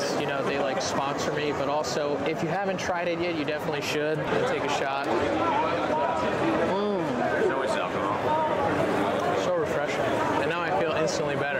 Guys, this is a big one because Gamer Subs is officially collaborating with Jujutsu Kaisen. That's right, and they're coming out with a flavor called Cursed Energy. It comes in both caffeine and caffeine free. Both will give you the energy and focus that you know and love from Gamer Subs. Not only that, but they also got a bunch of shaker cups as well, featuring Yuji, Sukuna, Gojo, Megumi, and Nobara. I am so excited for this, guys. But back to me at Anime Expo. Link in the description. Code Big Z. Everyone listening, code Big Z. Code Big Z. Thanks. So the chapter opens up with us seeing Gojo and Sukuna activating their domain expansions for the 4th time. Also, Gojo just wiping the blood off of his nose because at the end of the previous chapter, we saw that he started to bleed from it. In my opinion, this is showing that Gojo is getting to an exhaustion point. As I mentioned, this is the 4th time he's used his domain expansion, but on top of that, he's been using reverse curse technique, healing not only himself, but also his burnt out curse technique, which we're going to get into. But on top of that, just Gojo inherently is always kind of running at full power, essentially having the 6 eyes. And that's why he wears the blindfold because it's like sensory overload. And it was also said at some point that he also has to like always kind of micro reverse curse technique his brain because of that too. So everything that's been going on in this battle, he is almost running on empty at this point. Like burning the candle at both ends is an understatement. So I feel like GOJO definitely knows that. He's aware of it. He's playing it off coolly here, you know, not letting Sukuna know that he is coming to his limit. But we're going to see that that's why GOJO is fighting so aggressively at this point and trying to rush the finish, because he's essentially on a time limit. But like I was saying about healing the burnt out curse technique after using a domain expansion with reverse curse technique, it is confirmed that Sukuna could do that here, because we see them both activating their domains immediately once again after, you know, coming off the previous chapter where both of their domains had broken at the same time. But the question is like, could he always do that, or did he just learn it from GOJO? And I don't know, maybe he learned it from GOJO, because that was also insinuated in the previous chapter that Sukuna is like a super genius that has ridiculous muscle memory adaptability, kind of like Garo from One Punch Man. But anyway, Kusakabe says that during the 3 minutes of Sukuna destroying GOJO's domain from the outside, GOJO will have to deal damage so that Sukuna can't maintain his own domain. So yeah, GOJO's realized that like 3 times now his domain has been destroyed by Sukuna from attacking from the outside, because that's how it's vulnerable, regardless of how much he's changing conditions. So he's going to stop just changing conditions and trying to alter his domain to comply with what Sukuna is doing. He's just bum rushing him, going at him with like Gatling fists, chasing him all over, beating him down successfully, like using blue, it looks like, sending him into the Malevolent Shrine, and just continuing to beat him down to the point of where both of their domains are breaking at the same time once again. And the outcome, we see the left part of Sukuna's face is like burnt off. I assume he got hit with red here or something. We don't see what happened, but maybe it was, maybe it wasn't, but he really got messed up by this. And that just further shows how GOJO was able to mitigate his domain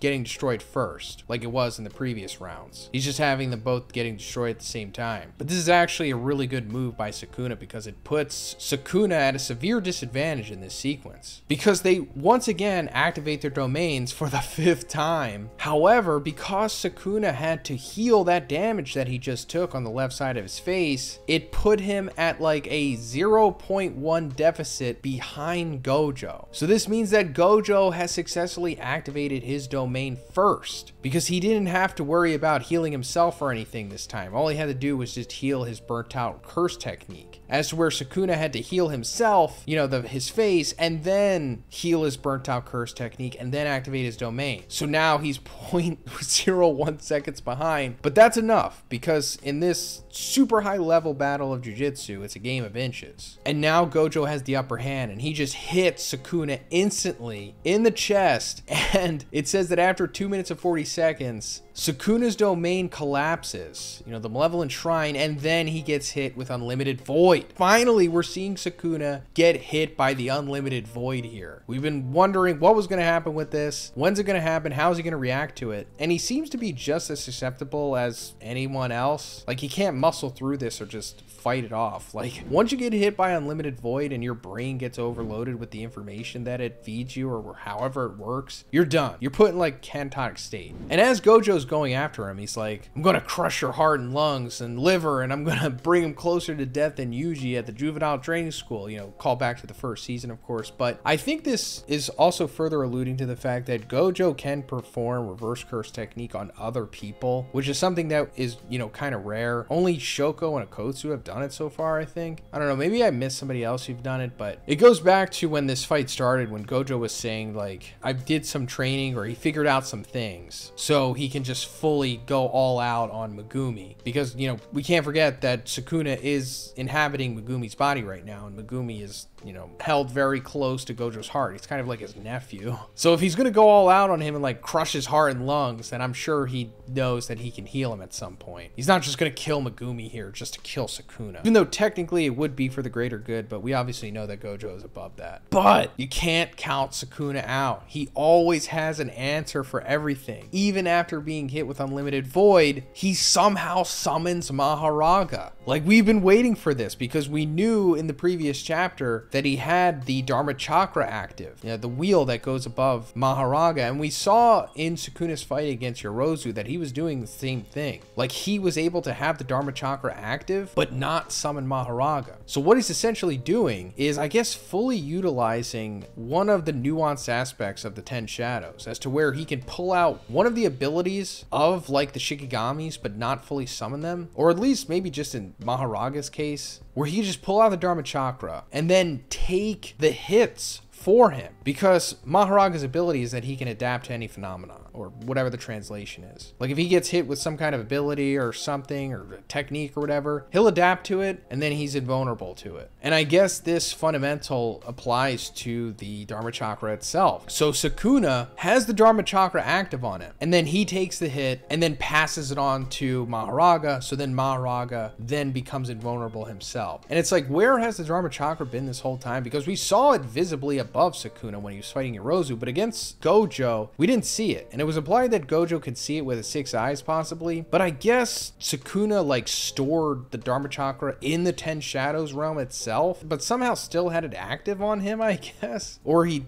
made it invisible or something. I don't know. Maybe he just stored it in the 10 Shadows, kind of like a pocket dimension or something. But yeah, that's what happened here. Him getting hit with Unlimited Void was kind of like a trap for GOJO, I guess, because he took the hit from Maharaga while the Dharma Chakra was activated, passed it on to Maharaga, so now Maharaga is immune to Unlimited Void, you know, the short hit of GOJO's domain expansion, which was GOJO's like big out here, because GOJO needed to defeat Maharaga in one hit, and hitting him with Unlimited Void surely would have ended him. I mean, I don't know how Unlimited Void would deal with Shikigamis. I think that Gege said curses deal with Unlimited Void different than humans because they have less brain activity or less brain capacity or something like that. I mean, obviously it wrecked Jogo, but he was like, you know, one of the more intelligent curses, obviously. But as for Maharaga, I don't know how intelligent he is. I don't even know if he could speak, but at least he can acknowledge situations and smile, because he's definitely smiling at the end of this chapter, which is hilarious. But Maharaga is an absolute beast. I mean, we already knew it. He was kind of downplayed because he was defeated by Sukuna in Shibuya, but then again, that was a Maharaga that was summoned by Megumi. And I don't know how altered the power becomes, because it seems like Maharaga is just an entity as himself, but technically he was tamed by Sukuna, so maybe his full powers come out here, and he breaks GOJO's domain expansion with his sword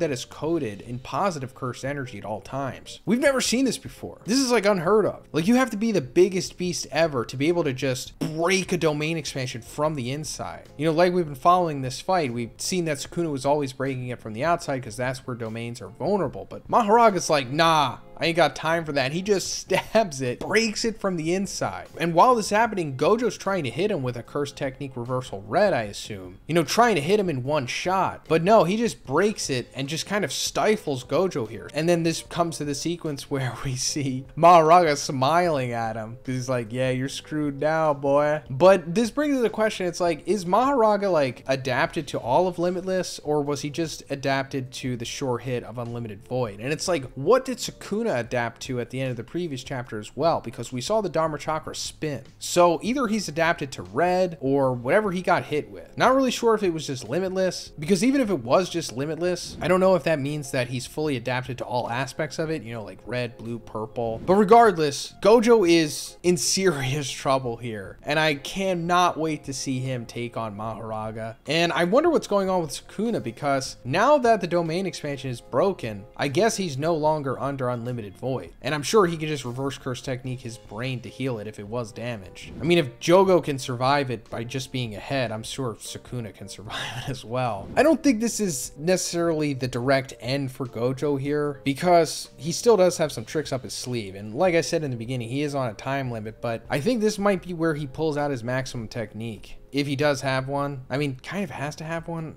unless it's purple. I don't think it's purple. Unless he does some kind of mega purple or something, like even more than what he did at the beginning of the fight with 200%. But I'm sure that he has another trick up his sleeve besides that, maybe. But also, Sukuna has another trick up his sleeve as well, because he has something that Yorozu gave him. Like, as Yorozu was dying, she constructed one last thing with her curse technique, construction. And I assume that's supposed to parallel the sequence between Mai and Maki. As Mai was dying, she constructed the soul-splitting sword for Maki. And this could be something similar. I mean, I don't think she's giving him a soul-splitting sword, but she's giving him something, and I think it's going to come into play here, and that's how Sukuna might ultimately defeat GOJO. So coming off of the previous chapter, we saw that Sukuna summoned Maharaga inside of GOJO's domain, while Sukuna took the sure hit Unlimited Void, using the Dharma Chakra so that he could pass it on to Maharaga so that he can become adapted to it, rendering the technique and GOJO's domain useless. And after breaking the domain, that brings us to the beginning of this chapter, where we see Mei saying, "That's Maharaga, the trump card of the Zenin clan." And we see Choso say the Shikigami that could adapt to many kinds of attacks. And that's interesting, the way that it's phrased here. Trump card of the Zenin clan. As if it was planned that they used him in some way, which is really hard to understand because we don't fully know how the 10 Shadows works. Like, where are these Shikigami coming from exactly? Like, do you create them, or did they always exist? And the 10 Shadows, as it says, you know, the shadows that it manipulates, is an intermediary for the Shikigami. It's like they always exist somewhere out there in the other world, the curse realm or whatever, and the 10 Shadows like summons them, or it has the ability to bring them through to the human world.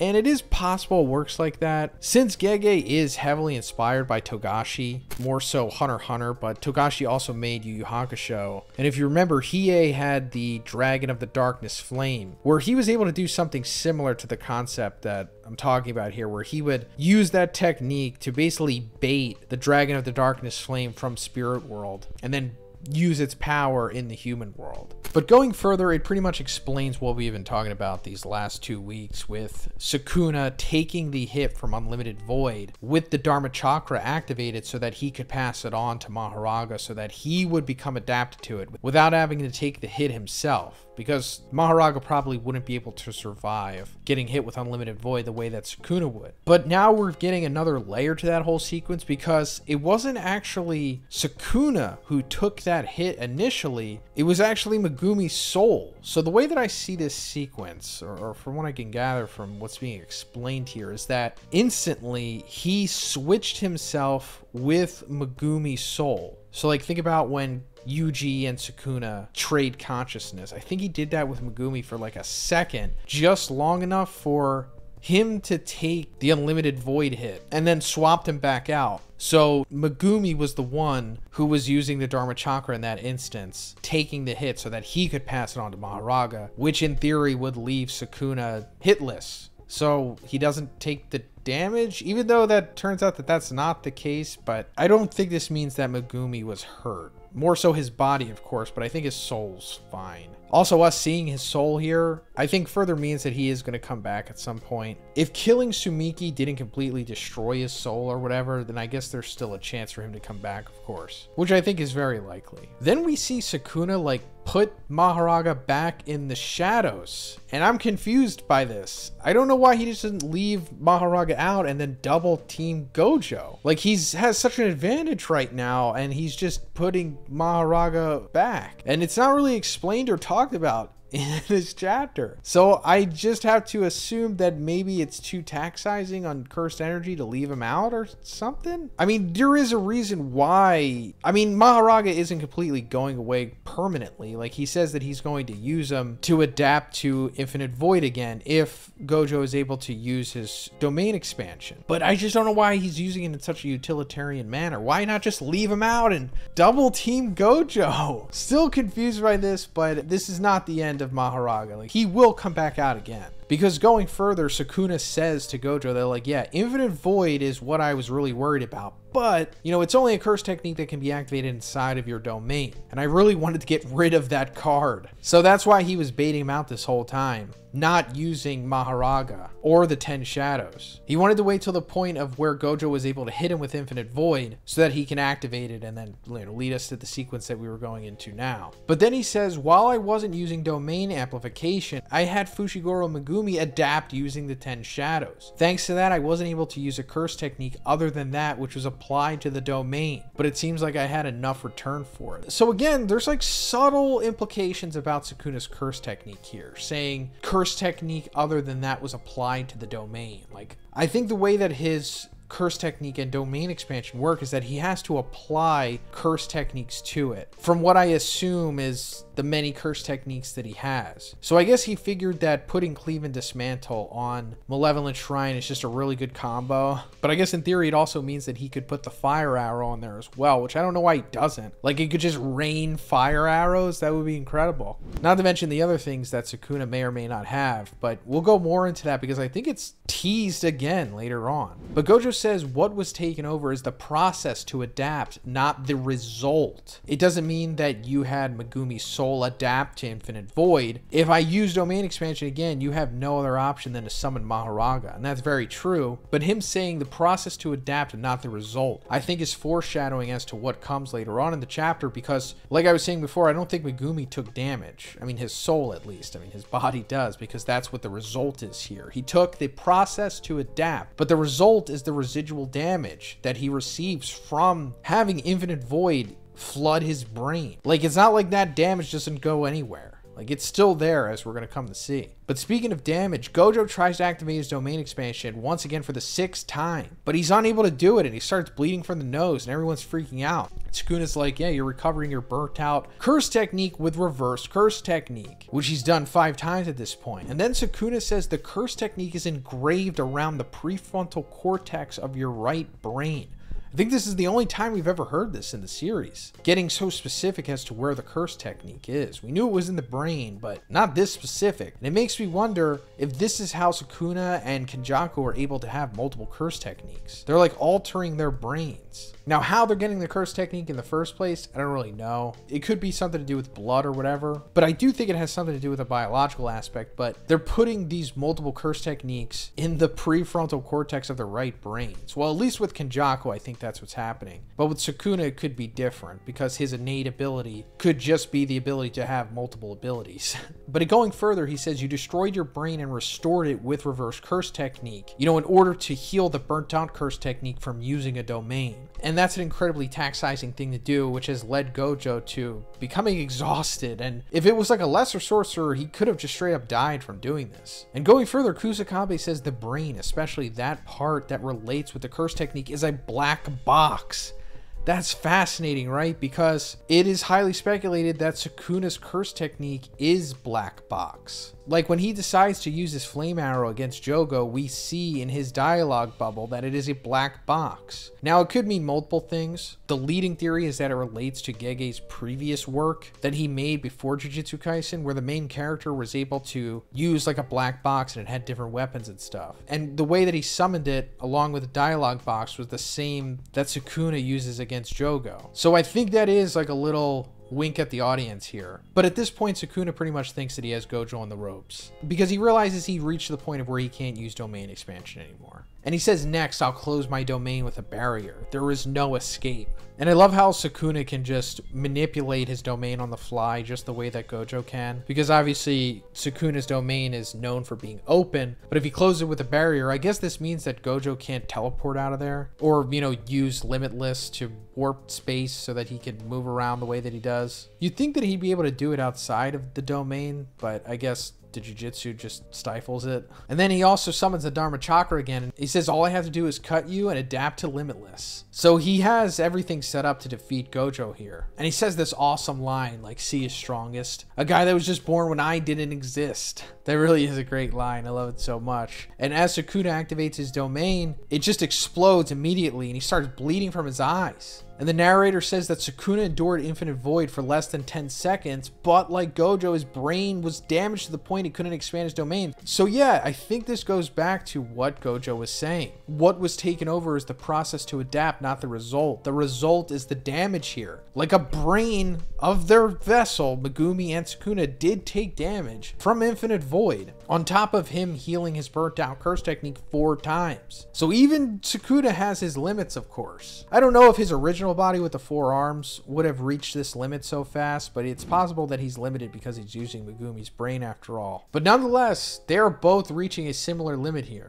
and Gojo's getting his confidence back. But Sukuna's still smiling, ready to fight, knowing that he is reaching his limit as well. And the chapter ends with us going back into another striking exchange, with Gojo getting the better of Sukuna, which we actually talked about last week. Me No Operator and Diavolo, about how Gojo is definitely the superior martial artist of the two by far. And I guess since they're both burnt out on their domain expansions, this will more so go into Gojo's favor, since it seems like they're going to have to rely more on striking now. So coming off the end of the previous chapter, we saw that Gojo and Sukuna had reached their limit of being able to use domain expansions anymore. They just damaged their brains so much over the course of this battle that they've reached this limit of like exhaustion. So going forward, they're going to be fighting more physically, I guess you could say. And in the beginning of this chapter, we see Kusakabe asking anyone if they've received a serious punch from Gojo, and we find out that Akotu and Hikari have. This makes sense because before, we came into the story with Yuji and them, Akotu and Hikari were both students at Jujutsu High, the same as Yuji and Megumi are. Akotu a second year and Hikari a third year. But we also know that Gojo trained them at some point. I don't know how long he trained them, but he did, and at some point he hit both of them with Limitless. So they know what it's like firsthand. And Kusakabe explains that Gojo overlaps the blue effect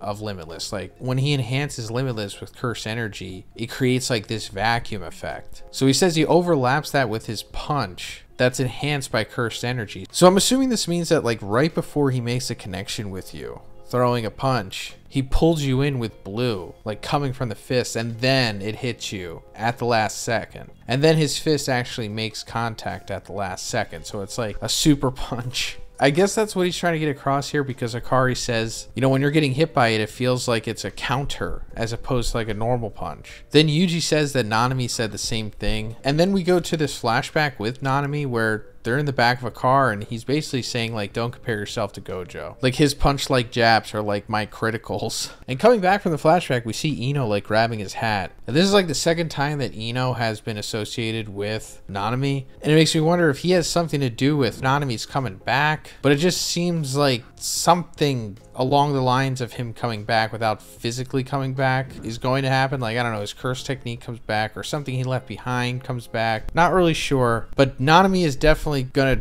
do something.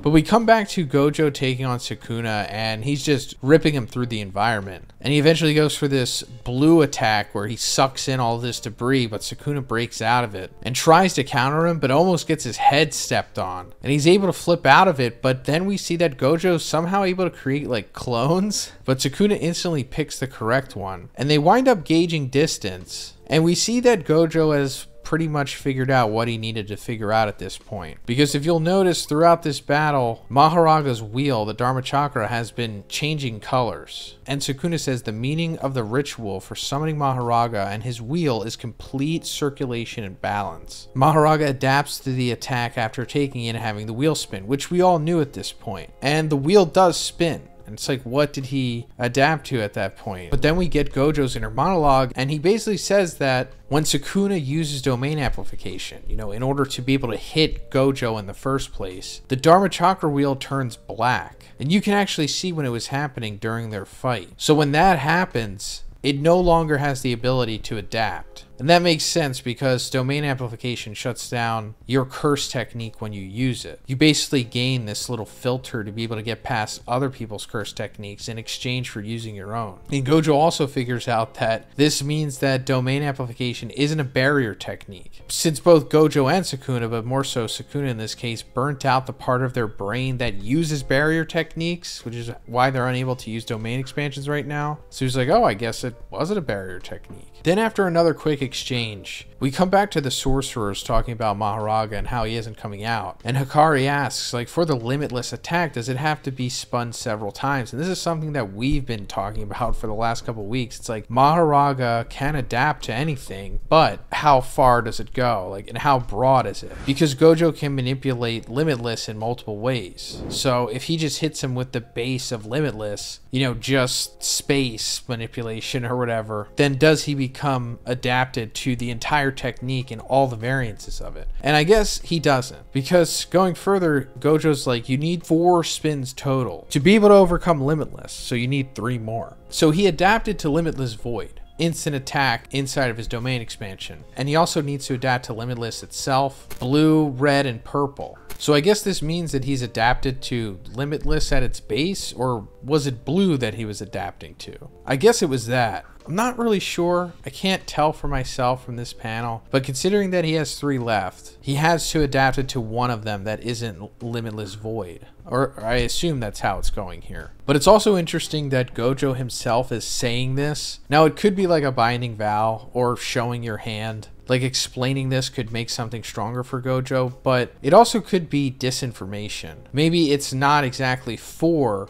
but it's 5, and the 5th could be what his maximum technique is, something we've also been talking about for a while that he hasn't exactly shown yet. At this point, I don't think we know if limitless has a maximum technique, right? So I guess that's like the last thing here. Like, he tricks Sukuna into thinking that he's fully adapted to limitless with Maharaga. Like, Maharaga comes out after 3 more adapts. Then GOJO's like, yeah, I lied, and then does his maximum technique possibly. Or there could be something else that happens, because coming into the end of the chapter, GOJO's like, you know, I'll kill you before the 3 spins. And then we see Angel watching. She's like, did he forget about Megumi? And of course, he didn't forget about Megumi. I do think that GOJO probably learned how to use reverse curse techniques on others, and he's going to use that on Megumi to save him, regardless of the outcome here, or at least his body. Like, I don't think he plans on killing Megumi just to take out Sukuna. And the very last panel, we see Kashimo saying it's okay to forget about him, because Kashimo, of course, wants to kill Sukuna. And I'm sure he thinks that GOJO probably can't get the job done here, because he's also mentioned before that he'll jump in if GOJO dies, or if something happens like that. And this is like the second time Kashimo is like being shown here, being hungry to go after Sukuna. That's like his whole purpose in the series. And we also know that he has a curse technique that you can only perform once. And it's probably some ultra powerful lightning thing that could, in theory, take down somebody as powerful as Sukuna if they're just hit with it, you know, point blank or whatever. So that's going to happen. I just don't know if it's going to happen before or after GOJO is defeated, or, man, I don't know, but it's a really exciting prospect. So coming into this chapter, we see Sukuna's Dharma Chakra wheel spinning, because apparently something had happened off panel in between the previous chapter and this one, and Yuji says there's the second spin, and Kusakabe says 2 more spins and it'll adapt to GOJO's infinity. That's because in the previous chapter, GOJO straight up told Sukuna that Maharaga's Dharma Chakra wheel only needs to spin 4 times to completely adapt to GOJO's infinity or limitless. And considering that it had already spun 2 or 3 chapters ago, it now only requires 3 more spins to completely adapt to GOJO, making Maharaga like invincible against him essentially. And like I said, something just happened off panel at the beginning of this chapter, which caused the wheel to spin again. So now there's only 2 spins left. And we're going to see the 3rd one pretty soon, because GOJO starts throwing like these blue balls or blue spheres, I guess you could say, at Sukuna. Blue being the lapse of his curse technique, as they call it in this series. Like GOJO amplifying limitless with regular negative cursed energy, which creates like that vacuum ability called blue. Well, he's somehow able to condense this into a projectile sphere and like throws it at Sukuna, and eventually catches him off guard. And one of these things like slices up the side of his stomach, but that's actually a good thing, because this causes the wheel to spin yet again for the 3rd time, meaning that Maharaga has now adapted to blue. or at least I assume that's what this means. And Yuji asks, is it time or experience that's needed for the adaptation? And that's a great question because we don't really know. Because we see two possibilities posited here. Either Mahoraga gets hit or Sukuna, being the conduit for him using his wheel, gets attacked and then some time passes and then it figures out how to adapt to it, or it then understands how the ability or the attack or whatever works. Or alternatively, Mahoraga takes multiple attacks and it eventually figures out how to adapt. And before this, I thought it kind of just was like a time thing, maybe even like a fast time thing, because it seems like he adapts relatively fast, right? I didn't think it involved him taking multiple attacks because it didn't seem that way before, but from what Kashimo says to this statement, by it could be either and that's all there is to it, I think that's Gege also probably telling the audience that like, hey, it could be either, maybe you'll never know, or maybe I just needed to be a secret for the time being. But I just always assumed it was Mahoraga takes attack, adapts to it, if he survives, of course, because that's like the loophole of defeating Mahoraga. You have to beat him in one attack, because if you don't, then he'll just adapt to it. So this whole business about him having to spin the wheel 4 times to adapt to GOJO, I thought that he would be adapting to each of his attacks and like abilities individually. Like neutral, limitless, you know, just GOJO's spatial manipulation thing, and then blue, red, and purple. But I guess that's not the case? Because Kusakabe says, you know, GOJO hasn't been using anything aside from blue or lapse. And that's because he didn't want Mahoraga to adapt to anything else. But I guess that's still just not the case. And he just adapts regardless of what you do, as long as it just happens enough. Which goes back to Kashimo saying that either option is possible and that's all there is to it. So it's just like, yeah, I guess. But speaking of GOJO only using blue, it's because he's been trying to lull Sukuna into this false sense of security, make him think that he won't use anything else, you know, so Mahoraga won't adapt. And he eventually gets Sukuna into the perfect situation, countering him, coming behind this pillar, and fires off a curse technique reversal red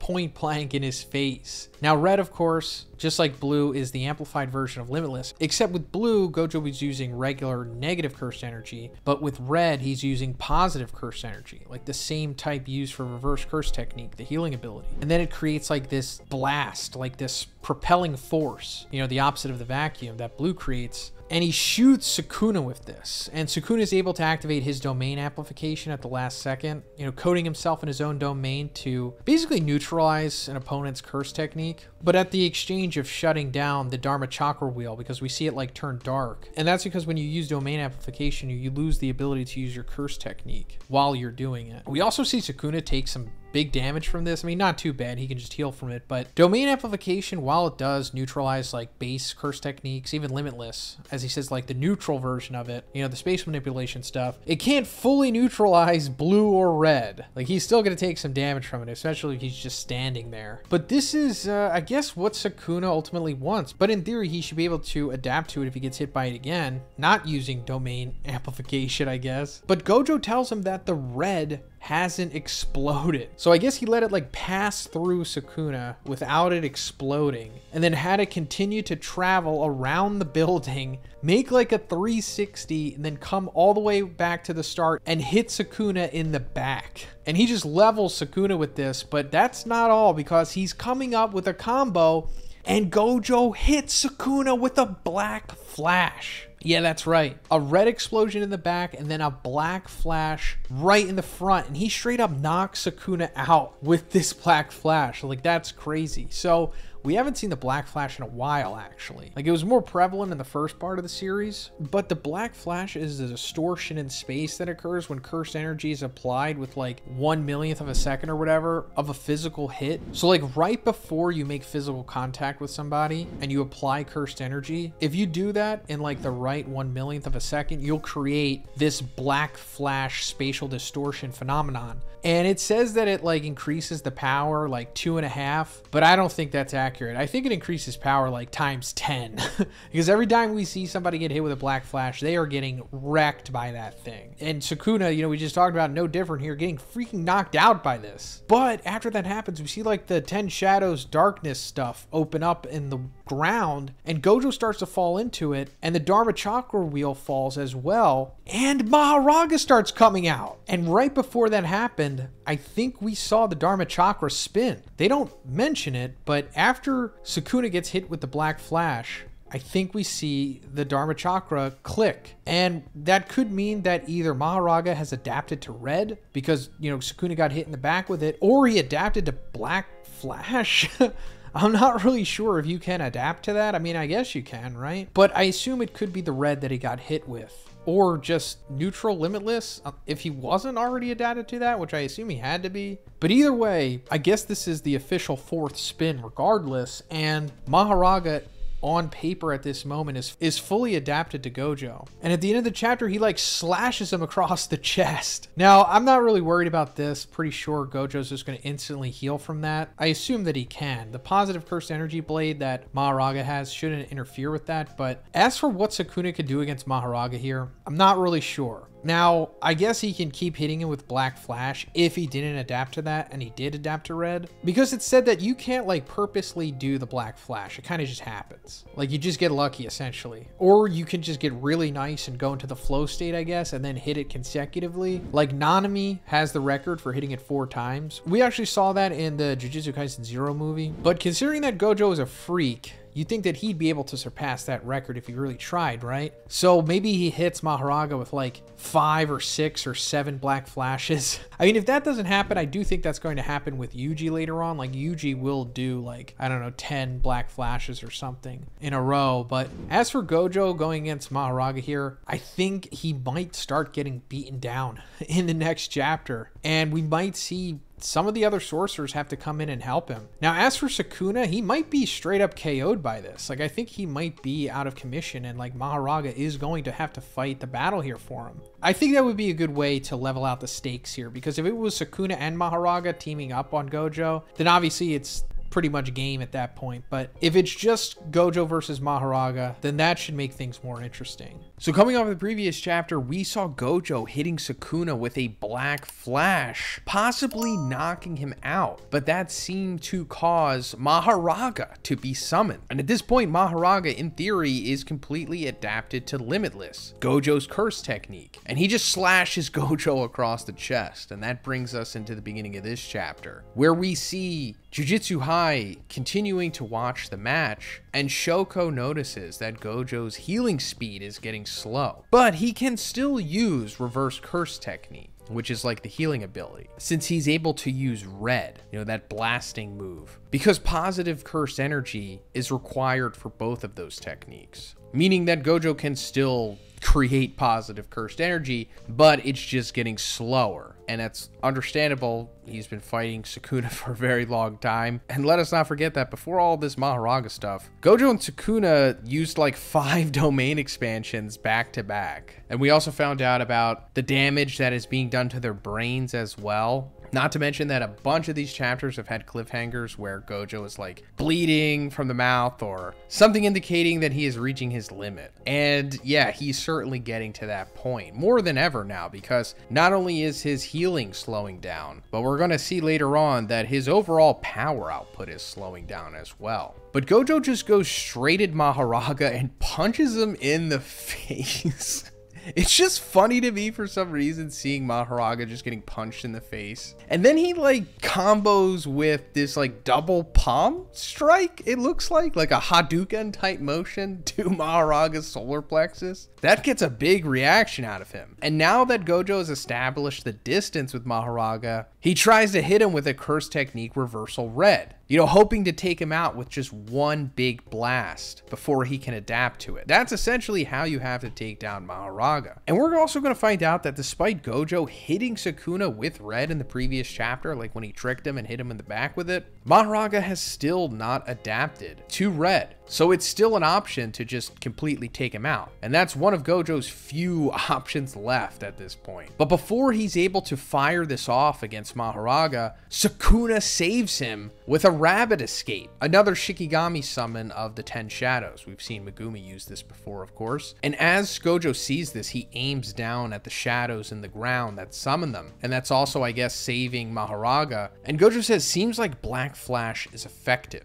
And that's interesting because that's the only time in this chapter that Black Flash is mentioned, despite it being like the big moment in the previous chapter. And yes, it is very effective. Just one Black Flash from GOJO kind of knocked Sukuna out. I mean, it's debatable if he was completely KO'd or if he was kind of just chilling or if he just used that as an opportunity to summon Maharaga against GOJO, like a counter almost. I mean, he definitely got hurt by it. But considering that he's saving Maharaga here, or attempting to save him, with the rabbit escape, Sukuna came back to consciousness anyway. And also in my previous review, I said that Black Flash had like a 2.5 times multiplier to the damage done, and I was actually incorrect about that. Sorry guys, it's actually to the power of 2.5. So yeah, way bigger output of damage here, which is completely understandable considering how devastating it was. And like I said, this is the only time it's being mentioned here, but I think Gege put that in there because the Black Flash is going to come back for sure. And that's because GOJO is for sure going to use the Black Flash again, or at least I think he is. I mean, he kind of has to. And I do think Black Flash is also going to be very prevalent in the rest of the series, especially from Yuji. But after GOJO fires this red off, you know, taking out these rabbits, essentially, we see Maharaga like running and Sukuna coming and teaming up with him. And we essentially find out Sukuna's strategy here. He summoned Maharaga as like this utility to shut down Limitless for GOJO, because now that he has adapted to it, you know, because we found out in the previous chapter, Maharaga only needed to have his Dharma Chakra wheel spin 4 times to completely adapt to Limitless. And now that that's happened, it's taken the form of Maharaga's sword, or Maharaga himself, I don't know, because we see Maharaga's sword coming down on GOJO and GOJO's like blocking it, and it's at that point Limitless is being shut off. So I guess that's how Maharaga has adapted to Limitless. He's become like his own proprietary reverse Horn of Heaven in a way. You know, the cursed tool that Toji used against GOJO to shut down Limitless. And this is just unbelievable. Like, I know I've said this before, but Maharaga is just a little too powerful. I mean, he's not broken, like he can be beaten, obviously, and he can be beaten down physically. But the fact that he can just adapt this way and shut down the greatest curse technique ever on paper, I mean, at least just overall. I mean, the way that Sukuna uses the 10 shadows makes it seem like that's the best curse technique, but just Limitless overall, you don't have to really think about it. You could be like a pay-to-win kid about it. But with Limitless, you don't really have to do too much thinking. Like, you could just be a pay-to-win kid about it, you know? But with the 10 shadows, you definitely have to think and be strategic and have some skill and knowledge to be able to fully utilize it. Limitless, not so much. You're kind of just God. But anyway, I'm rambling. Sukuna fires off what looks to be a piercing blood at GOJO, but it's not. Sukuna is actually using the water blast ability that the Max Elephant Shikigami from the 10 Shadows uses, but he's using it through his hands, and he's firing it off like a piercing blood would be fired off. Now, Sukuna learned this obviously from seeing piercing blood done through Choso and Noritoshi Kamo, but I'm sure Sukuna saw the piercing blood 1,000 years ago, or at least I assume it was around back then. Could be wrong about that. But it's an awesome strategy because, like we were talking about, Maharaga now has the ability to shut down Limitless, I guess when he makes contact with GOJO, because as he's making contact with GOJO, that's when Sukuna's piercing water, I guess you could call it, hits GOJO on the arm, but he's able to deflect it. So once again, Sukuna with the big brain strategy here, fully utilizing the 10 shadows and just really looking like the superior sorcerer here. And I'm not saying that GOJO is like a lesser to a great extent, because he's not. GOJO is incredible. On top of just having his inherent talent and everything handed to him in life, he definitely utilizes it as a hard worker would as well. Like, he is almost as skillful as Sukuna, but just not as much. Like, if Sukuna is a 10, I would say GOJO is like a 9. But that's not even everything that's going on here. I would have been satisfied if it was just Sukuna and Maharaga taking on GOJO, because that's more than enough for GOJO to handle here, of course. And that's something that we've been looking forward to for a while, especially when it was teased a couple chapters ago when we saw Maharaga come out for the first time, but then Sukuna put him back into the shadows because he wanted him to be fully adapted to Limitless before he had him go full force on GOJO. But now that he's adapted, now we're seeing that double team. But Sukuna takes it one step further and he summons another Shikigami from the 10 Shadows, but it's one we've never seen before. And that's because it's implied, I guess, that he is fusing together Nu, the owl purple Shikigami, and totality, or I'm assuming he's talking about the wolf Shikigami, and he's making Chimera Beast Agito. Now, I don't know if he's literally doing that here. I'm just guessing because he says new totality, and then considering that Agito is named Chimera Beast, you know, Chimera is like a fusion of animals, or at least I think that's what it means, something like that. That's possibly what he could have did here. And this Agito Shikigami is similar to Maharaga, as to where it has like a humanoid form, as to where the other Shikigamis obviously don't look like this. Like they resemble animals or whatever. Maharaga resembles some kind of like demon alien, and Agito is the same way, except I guess female. So now Sukuna has this new crazy amalgamation of a Shikigami with Agito, and he has Maharaga. So it's 3v1 against GOJO, as he says. And this also makes me wonder, like, how far can this go? If in theory he can fuse together 2 Shikigamis to make a beast like this, can he just fuse them all together? Can he just fuse all 10 of the Shikigamis together and then make God? That would be too much.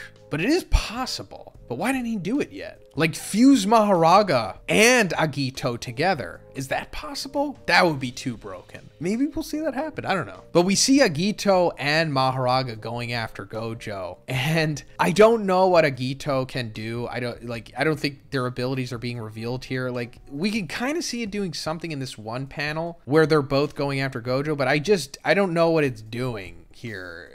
Is it like forming something with its hands? I don't know. Let me know in the comments if you can see what Agito is doing. I'm sure we're going to see in the next chapter, but GOJO impressively still avoiding these 2 monster Shikigamis coming at him. But as he's backpedaling, his own shadow that he's projecting on the ground has Sukuna coming out of it, you know, because the 10 shadows, he could just manipulate them.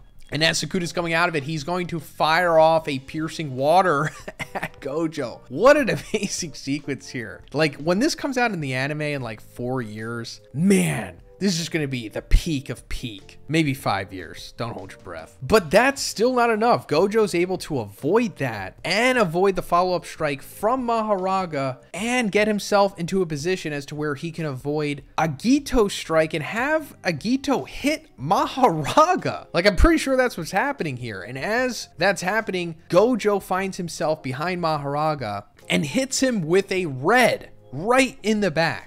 And I guess normally this would have been enough to take him out, but not in this case. Maharaga takes it. I mean, it hurts him a little, but he survives. And that's because GOJO's output is weakening. That's all there is to it. He's just gassing. He's approaching his limit for sure. So it's understandable that he can't just do this like one massive red and just take out somebody on the level of Maharaga at this point, being so depleted and exhausted. But GOJO also ponders that Maharaga's adaptation must be gradual. And we still don't have like a full answer on how it completely works, but considering that it keeps being mentioned and talked about, maybe it will be revealed. But the long and the short of it is that Maharaga will take longer to adapt to red than blue and just base limitless. I guess because it has positive cursed energy involved in it, because red is like when you apply positive cursed energy to limitless. And then coming into the end of the chapter, after GOJO realizes that he can't take out Maharaga with a red, he realizes that he only has 1 shot left. One final move that he can do to completely take out Maharaga in 1 shot, so he doesn't have to worry about him anymore. And he says that I have to use it, the unlimited hollow technique. And that's the end of the chapter. So I'm sure our minds immediately go to purple, because that's the title that precedes purple. Hollow technique purple. You know, when blue and red come together, they create purple. The imaginary mass blast, I guess you can call it. You know, I'm sure you've seen season 1 when GOJO fires it off. He's just firing like this no-clip IRL eraser tool at reality. I guess that's the way you can describe it. And I don't know if that's what he's going to do here. I mean, he fired off a purple at Sukuna in the very beginning of the fight, but he obviously hasn't used it since then. So I'm not entirely sure if he is talking about purple here, because why wouldn't he just say purple? You know, they're keeping it ambiguous. He's like, I have to use it. And then he says the unlimited hollow technique. So maybe it's not purple, because also the way that hollow technique purple is presented, it makes it seem like there are multiple hollow techniques, not just purple, because it's like hollow technique : purple. So this could finally be coming to what we've been talking about for months now, and it's GOJO's maximum technique, or the maximum technique of Limitless, which I'm pretty sure we haven't seen yet. And this might be it. And whatever it is apparently has a charge time where Sukuna will be aware of it. So GOJO really has to do something crazy here to avoid 3 ultra powerful characters all bloodlustedly attacking him to charge up an attack that could in theory wipe out at least 2 of them. So we'll see what happens. Cannot wait to see the next chapter. Let me know what you think about all this in the comments, guys. And if you liked the video, please give it a like and please subscribe if you haven't already. Have a great day, and I'll see you in the next one. So coming off the previous chapter, we saw Sukuna summon a new Shikigami by the name of Agito, which is actually a fusion of 3 Shikigami from the 10 Shadows, as we'll come to find out in this chapter. And that, along with Mahoraga, gives Sukuna now a 3v1 matchup against GOJO. And coming into this chapter, we see the spectators reacting, and Akotsu says that he's gonna go out there, like, to help GOJO now. And Kashimo's like, don't interfere, at least you're not next, meaning that, like, you know, Kashimo has next because he called next first.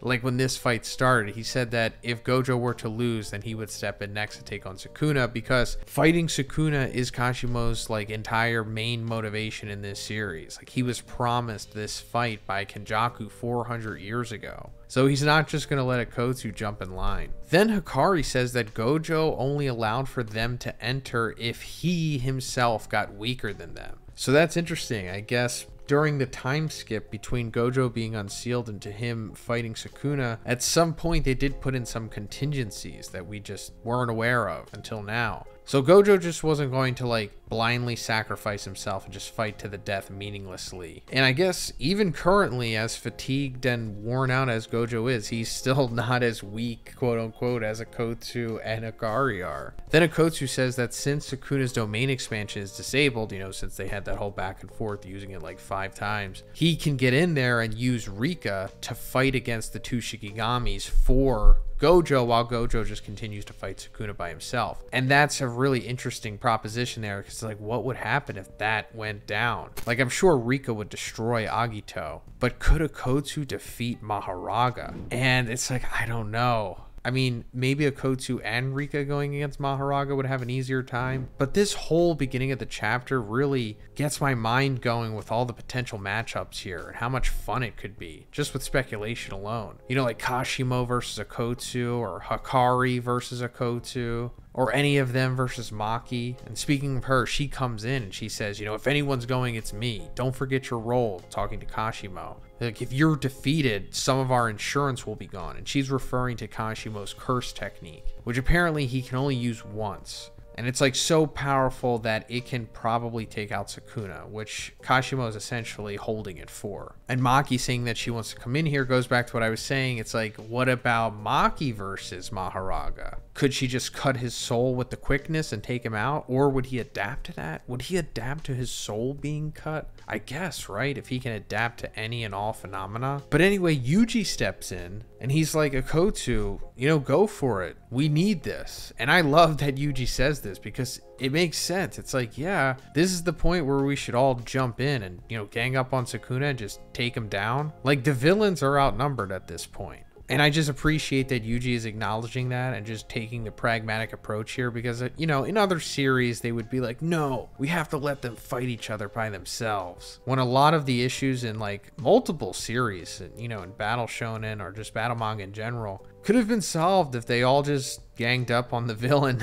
But of course, it would just be too easy if we did that. And Kusakabe steps in and he's like, you guys don't understand anything. Because then Kusakabe puts out other options of maybe they're able to handle Kenjaku, and I think all of them teaming up could easily take down Kenjaku. Don't get me wrong, he's pretty powerful, but not strong enough to fight against all of the spectators here. Kusakabe also says that Sukuna must have some kind of trump card that he's preserving, and if they go out, he might use it. So I do appreciate the way that Gege is handling this here. He is giving like a legitimate excuse as to why they shouldn't all gang up on Sukuna. Kusakabe's like, you know, what if Sukuna has this trump card? And it is very possible, but at least an explanation is being given here. And this also could be foreshadowing, like maybe he really does have a trump card. I mean, I guess he does, right? There's obviously things that he hasn't shown against Gojo that we know that he has, namely the fire arrow. And also he has, you know, some kind of scheme to get his original body back too, which we're for sure going to see at some point.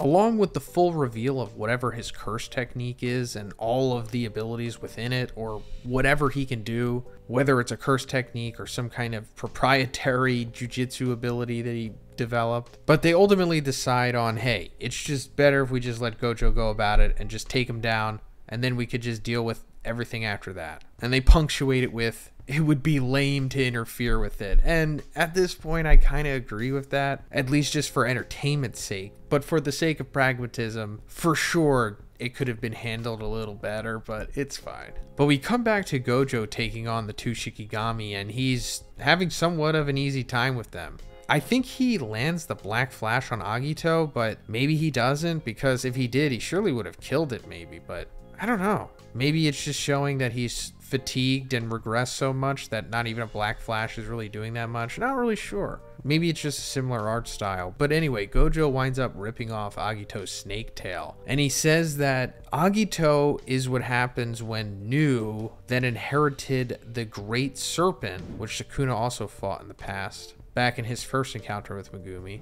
Mourn Tiger, and Round Deer. So I don't think we knew this in the previous chapter, right? Because Sukuna said Nu and totality, right? Unless that was a mistranslation or I'm reading it wrong. But now it turns out that it's Nu with the Great Serpent and Mourn Tiger. We've never heard of that before, as far as I know. And I think that completes the 10 Shadows. Like, that's the final one that we didn't know about.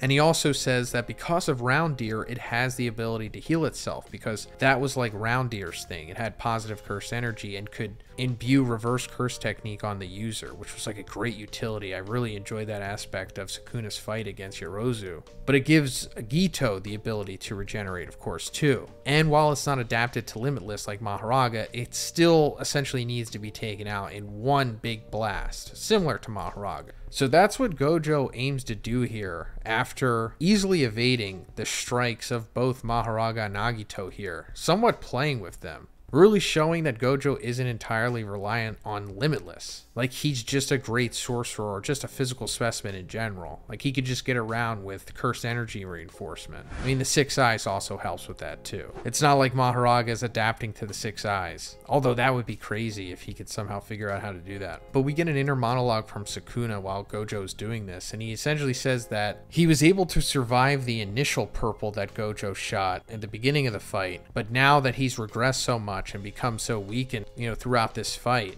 that if he were to take another purple at 100%, it would take him out for sure. So he essentially has to really avoid that. Like, he can't let Gojo use purple, because he knows that that's all that Gojo has left. And we also found out in the previous chapter that Gojo pretty much intends to use purple again, because it's his last shot at taking down Maharaga and Sukuna in possibly like a 2 birds 1 stone scenario. At least if he takes down Maharaga, he has a much better chance of taking down Sukuna at that point. Then Sukuna like starts cheering on / berating Maharaga here, and he's like, you know, how long are you gonna have me waiting? It's like, you're my shadow, not Megumi's. It's like, show me what you got. And then we see like Maharaga's like, I don't know, it evokes some kind of emotion in Maharaga, and his Dharma Chakra wheel spins, indicating that it adapted or learned, possibly, because he takes off Gojo's arm instantly, but then we also see that he cut cleanly through the buildings behind them.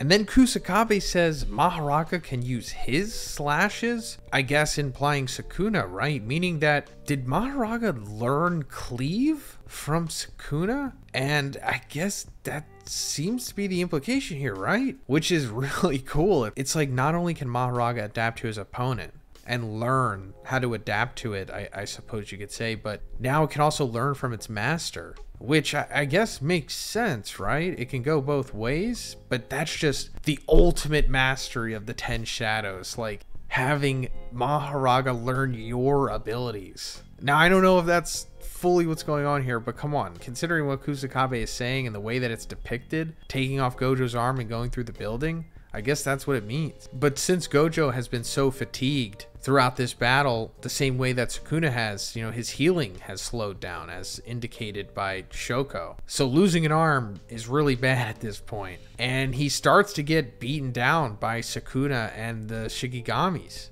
But then he suddenly just snaps and he throws a maximum output blue at Agito. And it like shoots out of the building and goes into the sky, and it just destroys him completely. Like an instant counter turnaround knockout strike from Gojo here. Pretty awesome sequence. This is essentially what he was waiting for. And he was willing to take a shot from Agito straight on his head just to give Agito the killing blow. And in the final panel, we see that Gojo's arm is healing. So I suppose in the next chapter, he will go in completely healed at this point, you know, with his arm back. But then the narrator says 41 seconds later, again, Gojo Satoru's Hollow Technique Purple will leave a scar in Shinjuku. So in the spoilers, I was a little thrown off by this. I thought we were seeing it here, but no, what we're actually seeing going off of the skyscraper is just the maximum output blue, I'm pretty sure, destroying Agito. We haven't seen the purple yet, but the purple is going to be so big, I guess, that it's going to leave, like it says, a scar in Shinjuku, like just tearing up blocks and blocks, maybe miles. And I guess this confirms that Gojo is definitely going to hit Sukuna with a hollow purple, or Maharaga at least, or he's just going to for sure fire it off,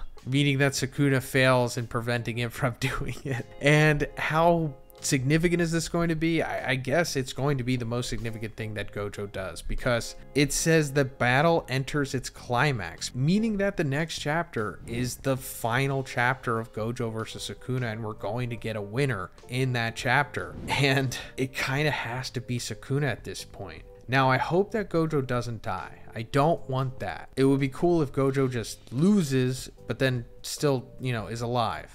I don't know if he's nerfed or he loses his curse technique or something. I don't know. But if he stays alive, that's obviously what we want. But we also have to accept that there's a very real chance he could die. Maybe not in the next chapter, but in the next couple chapters, it's very possible. But he's going to go out with a bang regardless. Or there's just like a massive twist and somehow Gojo wins and then, I don't know, Sukuna runs away. No, I think we're too late in the game for that. I do think that they're going to have a stretch of chapters where they go to like their own corners, you know what I mean? Like we need to have a break, I guess. Unless Gege just plans to go straight into everyone fighting Sukuna, and then that fight just rides out the rest of the series. But there's still a lot of unfinished business with a few other things. And Kenjaku still needs to make that giant Kenjaku Japanese population curse thing, right? That still is going to happen. So yeah, we still got a lot of things to go over. But so coming out of the previous chapter, we saw Maharaga take off Gojo's arm, but Gojo was eventually able to launch a projectile blue that completely destroyed Agito, but also went off to another location in the city. We're actually going to come back to where that went. And that brings us to this chapter where we see Gojo completely heal his arm with reverse curse technique, as we assumed that he would. And the narration says that Sukuna is feeling nervous for the first time in 1,000 years, and that's pretty crazy. I mean, it's not like it was a steady 1,000 years, but considering that Sukuna was like the top dog in the Heian era, when it's implied that the power scale was at its greatest, Sukuna is now feeling nervous for the first time since then, now that he's running out of cards to use against Gojo. And after a brief physical exchange, Gojo just throws Sukuna into Maharaga and lands a third Black Flash. But Maharaga is able to protect Sukuna from it by blocking it with his arms. And I say third because the narrator also says 2 Black Flashes in the beginning of the chapter, meaning that in the previous chapter, that was in fact a Black Flash that Gojo landed on Agito. I thought it was peculiar that Gege didn't make note of it. He didn't like say that it was a Black Flash or anything. We kind of just saw the aesthetic of it and had to decide for ourselves. It was like Gege showing and not telling, which is interesting.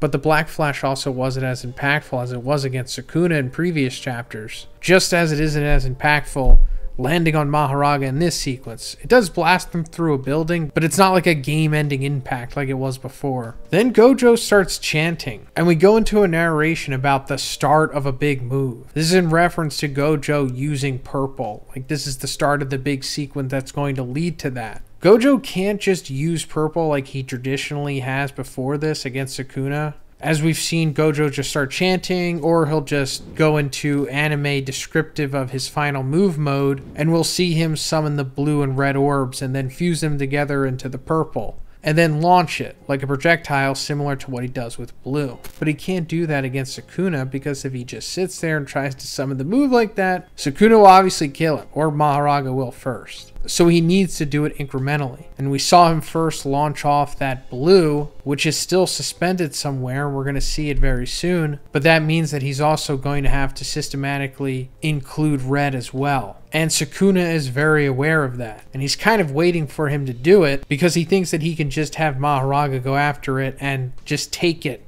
head on and then fully adapt to it, because he hasn't adapted to red yet. He's only adapted to blue. Then Gojo actually does it. He fires off Curse Technique Reversal Red, but into the sky, not towards Sukuna or Mahoraga. Then Sukuna kind of panics and he calls for Mahoraga to go after it, you know, so he can just take it head on and then adapt to it, but also prevent Gojo from fusing it with the blue to make purple. But as Mahoraga is trying to track it down in the sky, he comes across the blue orb that was just chilling up there after it had destroyed Agito. Like I said before, this is Gojo's incremental construction of purple. But since Mahoraga is completely adapted to blue, he could just destroy this orb. So before he even has a chance to do that, Gojo comes between Mahoraga and the blue orb, using blue itself to like propel himself, and then just levels Mahoraga in the face. And now that he's unable to go after the red and the blue orb, Sukuna has to do it himself. So he fires off his foe piercing blood, which is not actually blood.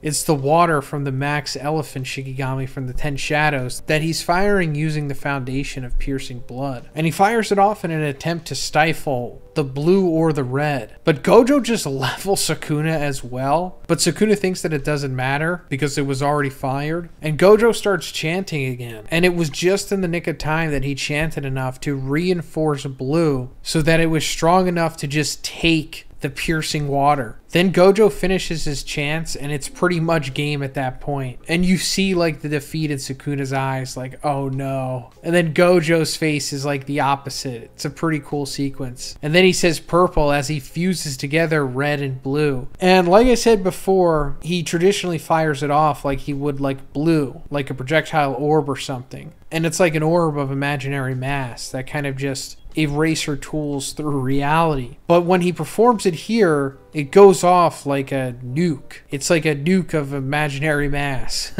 And I know that he doesn't say that it's maximum technique, but I guess this is the closest we're going to get to it, since I suppose this is Gojo's final move here. Because, you know, we've been talking about that for a while now, and I was really hoping that we'd get to see what the maximum technique of Limitless was. And I guess at this point, we're not going to get that. And this is, like I said, the closest. And it's pretty cool, pretty satisfying, I suppose, just a massive explosion that just erases reality in its vicinity. But of course the drawback is that it's hitting the user itself, since Gojo's at the epicenter. But apparently, since it's comprised of his own cursed energy, it didn't nuke him or just vaporize him completely, so he's like okay. But who's not okay is Mahoraga, because Mahoraga is getting vaporized by this thing. Even his wheel is getting destroyed. So this was the plan the whole time, of course, for Gojo to use the purple to destroy Mahoraga in one shot so that he can't adapt to it. So now he's gone, and Sukuna also survives this, however. But his left hand is gone, and he's really beaten down and withered. Gojo, on the other hand, he's able to heal from this. And in the final panel, we see him fully, you know, regenerating. And this is where they start to call game on this fight. Because Kusakabe says that Gojo has his reverse curse technique output back from the black flashes, but Sukuna has slow healing and Mahoraga's gone, and he can't get into a physical fight with Gojo because he can't use domain amplification. Now, I don't know if that's 100% truthful, or if Kusakabe is being an unreliable narrator, or if that is the case, then yeah, Sukuna is pretty screwed here. Because it says at the end that Gojo wins. I mean, he hasn't literally won yet. I mean, obviously they're both still standing, but it's implying that Gojo is just the winner because he's put Sukuna in a checkmate situation. So it's like, can Sukuna respond to this check? And I think that he can. In the previous chapter, they talked about Sukuna having some kind of trump card in case the others came in to help Gojo. And while he for sure probably has one for that. I'm sure he has a trump card for just straight up losing to Gojo cleanly, you know? And we're going to see it happen in the next chapter. Because I think that this is Gege trying to give Gojo his flowers, if you will. Like, give him his dues. Like, this is his way of having Gojo straight up declared the winner of the fight, so that the audience will now say that, oh, Gojo was the winner. When they fought, Gojo won cleanly, that was it. However, something nefarious is going to happen in the next chapter that leads to Gojo, I don't know, getting killed or something. I mean, I don't want him to die, of course, but it just doesn't seem like Gege is just going to let Gojo go this cleanly. Like, we're going to ride this high of Gojo winning, and then something's going to happen, and it's going to be like, oh, are you serious? And it's going to be dirty. So just look out for that. Could be Kenjaku interference or something, or Urarame, or it could have something to do with Yorozu. Maybe Yorozu, whatever happened with Yorozu and Sukuna. Not saying that Yorozu constructed some kind of cursed tool, because I don't think Yorozu can do that. But she did something. That could come into play here. But yeah, that's pretty much it for this one. I guess if you want, we could say Gojo won, but I won't call this fight off until the next chapter, or until we have a definitive like winner, until like someone is dead, completely unconscious, knocked out, or the fight kind of just ends by everyone going their separate ways. I need one of those situations to play out, you know? So I'm just gonna have to wait a little bit more before I'm satisfied, and I think Gege did that on purpose. So I'm sure you already know what's going on before coming into this video, because this chapter basically already shows us as it starts, because we see Gojo in this afterlife ethereal plane with his deceased Jujutsu High friends. And that's because Gojo himself is dead. I know, that's wild and out of the blue, like a huge shocker, because in the previous chapter, it was kind of the opposite, right? He was still alive, and he was being declared the winner by the sorcerers who were watching, because he kind of put Sukuna in like a checkmate situation, right? Where Gojo had defeated Maharaga, severely wounded Sukuna, whose healing had slowed down and was also unable to use his domain expansion, as to where, on the other hand, Gojo was still ready to go. But now, coming into this chapter, he's dead and talking to his friends, which is like, you know, I said wild. And Geto asks Gojo, he's like, you know, so how was Sukuna? And Gojo is like, he was crazy strong and he wasn't giving it all he had.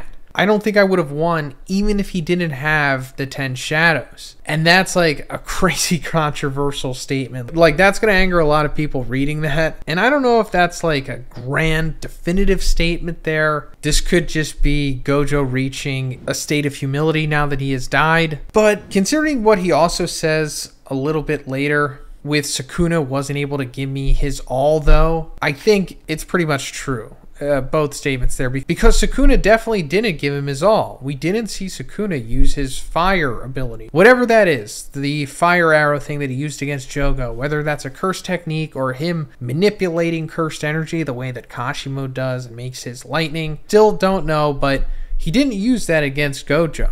And then raised the question of like, what else wasn't he using? Aside from him not having all 20 fingers and not having his true body. But regardless, you know, Gojo pushed him. It was like high diff for sure for Sukuna to be able to defeat him. And speaking of that, after Gojo finishes speaking with his friends here in the pseudo afterlife airport, we come to Gojo on the ground and he's dead. And it's because he was like cut in half off panel. And it goes back to what I was saying, like, how did this happen? Because he was just standing there facing off against Sukuna. Sukuna was severely damaged, no Maharaga, and now he's just dead. Well, we find out how Sukuna did it at least, but we don't get to see how it played out visually. So we hear Sukuna saying that Maharaga's adaptation can only start after a single attack, and then it slowly starts to analyze, and its completion is only a matter of time. But if it receives another identical attack during that period, it accelerates the adaptation.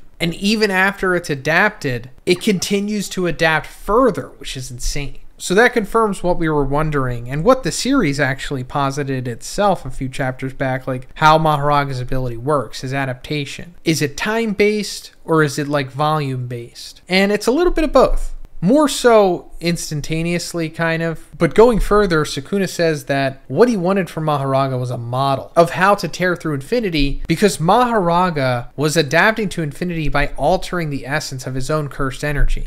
And that was something that Sukuna couldn't do. Like, that's how Maharaga was able to, like, strike GOJO and just bypass Limitless in the first place. But Sukuna couldn't do that, so he was waiting for Maharaga to do another thing to adapt to Limitless. And that's when he finally saw him do a slash that could bypass it. So going back to chapter 234, we saw GOJO fighting against Maharaga and Agito at the same time. And GOJO was doing pretty well. And Sukuna started giving Maharaga like this pep talk. And Maharaga's wheel spun, indicating that it adapted yet again. And then after that, he fired off a slash that cut off GOJO's arm. And Sukuna was like, very good. Because it was like at that moment, that's what Sukuna wanted. This is something that Sukuna can learn. Because that was like a slashing attack. It's something similar to what GOJO does with Cleave and Dismantle. And it also goes back to what Sukuna was saying about Maharaga continuing to adapt after it had already adapted. Because previously, it had already adapted to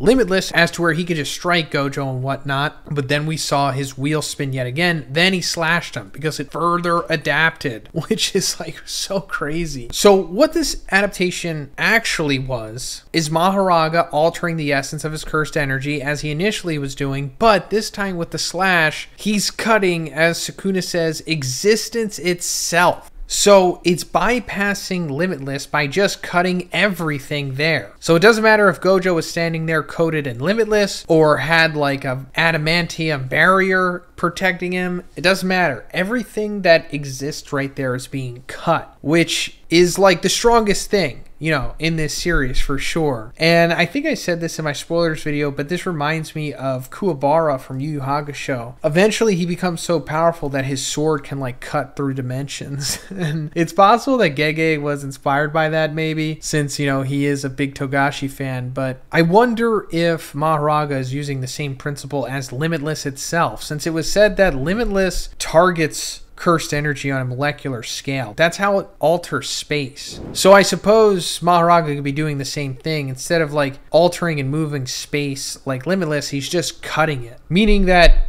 you know, it's cutting Limitless itself, since it's not bypassing Maharaga, since they're using the same fundamental. And then that's what's happening off panel here, with Sukuna killing GOJO and cutting him in half. I guess GOJO kind of walked up to him thinking that Sukuna was defeated, and then Sukuna just fires from the hip like a cleave and just cuts him in half, with GOJO not being none the wiser. Now, how Sukuna did this could have been done one of two ways, I suppose. So first of all, he just watched how Maharaga did it, and he figured it out organically, and just did it by manually manipulating cursed energy, because he said he needed to see something that he could do, and the slashing attacks are in his repertoire. And it was also said by Angel that if he sees anything once, he'll be able to do it, such as with, you know, him seeing GOJO healing his own brain, which led Sukuna doing the same thing. So Sukuna can now fire off cleave and dismantles that cut through space, essentially, right? Now it's that, or another fun possibility is that Maharaga being completely destroyed by GOJO's purple led to Maharaga being absorbed by Sukuna, because, you know, the 10 shadows. We know that when their Shikigamis die, they get passed on, like their life force gets passed on to the other Shikigamis, and they become totality.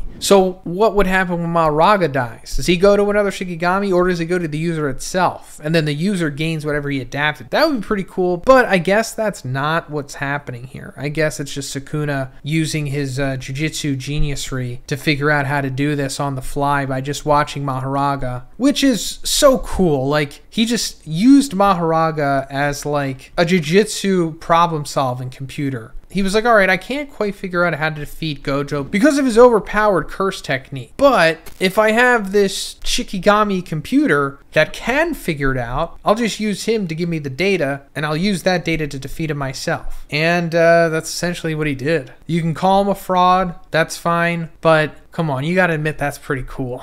And I'm not discrediting GOJO in any way. He did amazing. He had a lot of amazing moments in this fight. He even taught Sukuna a few things himself. But at the end of the day, GOJO kind of had to die. And I'll talk more about this in my video on Sunday, but GOJO doesn't have to be number one. That spot is supposed to be for Sukuna. It was always kind of said that it was, rather than GOJO being the modern strongest. But GOJO did well. You know, his time came, and now it's time for, you know, Yuji to take over at this point. But aside from that, there's still something else that happens, because at the very end of the chapter, Kashimo comes in. And we knew that this was going to happen because Kashimo said a couple chapters back that if GOJO dies or is defeated, he's going against Sukuna next. And Kashimo's entire motivation in the series is to fight Sukuna. He comes from like 400 years ago, where Kenjaku found him and made a deal with him. And the whole deal was like, hey, you know, I'll reincarnate you to come back in the Culling game to where you could fight Sukuna. Because Kashimo was like, I don't know,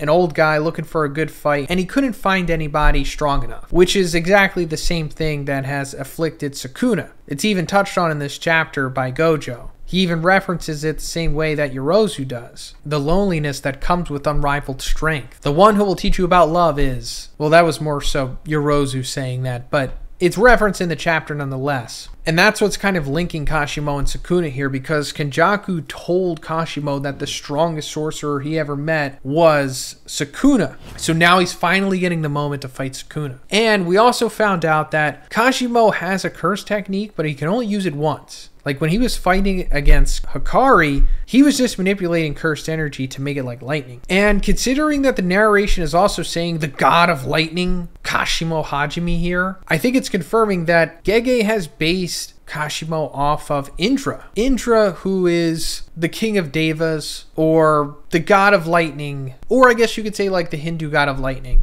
And he had this weapon called the Vajra, and it's like a super powerful thunderbolt essentially. And I'm thinking that's what Kashimo's curse technique probably is. It's like just one big massive thunderbolt, lightning bolt, whatever, and it could kill anyone essentially, even Sukuna, like maybe even more powerful than purple. And I really wonder if he's going to hit Sukuna with it, because you know, he can't kill Sukuna here because Megumi needs to survive, in my opinion. Like, he absolutely needs to live. Yes, the story is sad and a lot of characters die, clearly, but I don't think Megumi is going to be one of them. But I do think that Kashimo will have his moment where he wrecks Sukuna, but something happens to where Megumi lives too. And Sukuna ultimately needs to get his true form anyway. So yeah, expect all of that to happen in some way or another in the next couple chapters. But that's pretty much it for this one, guys. Let me know what you think about this chapter in the comments. And if you liked the video, please give it a like and please subscribe if you haven't already. Have a great day, and I'll see you in the next one.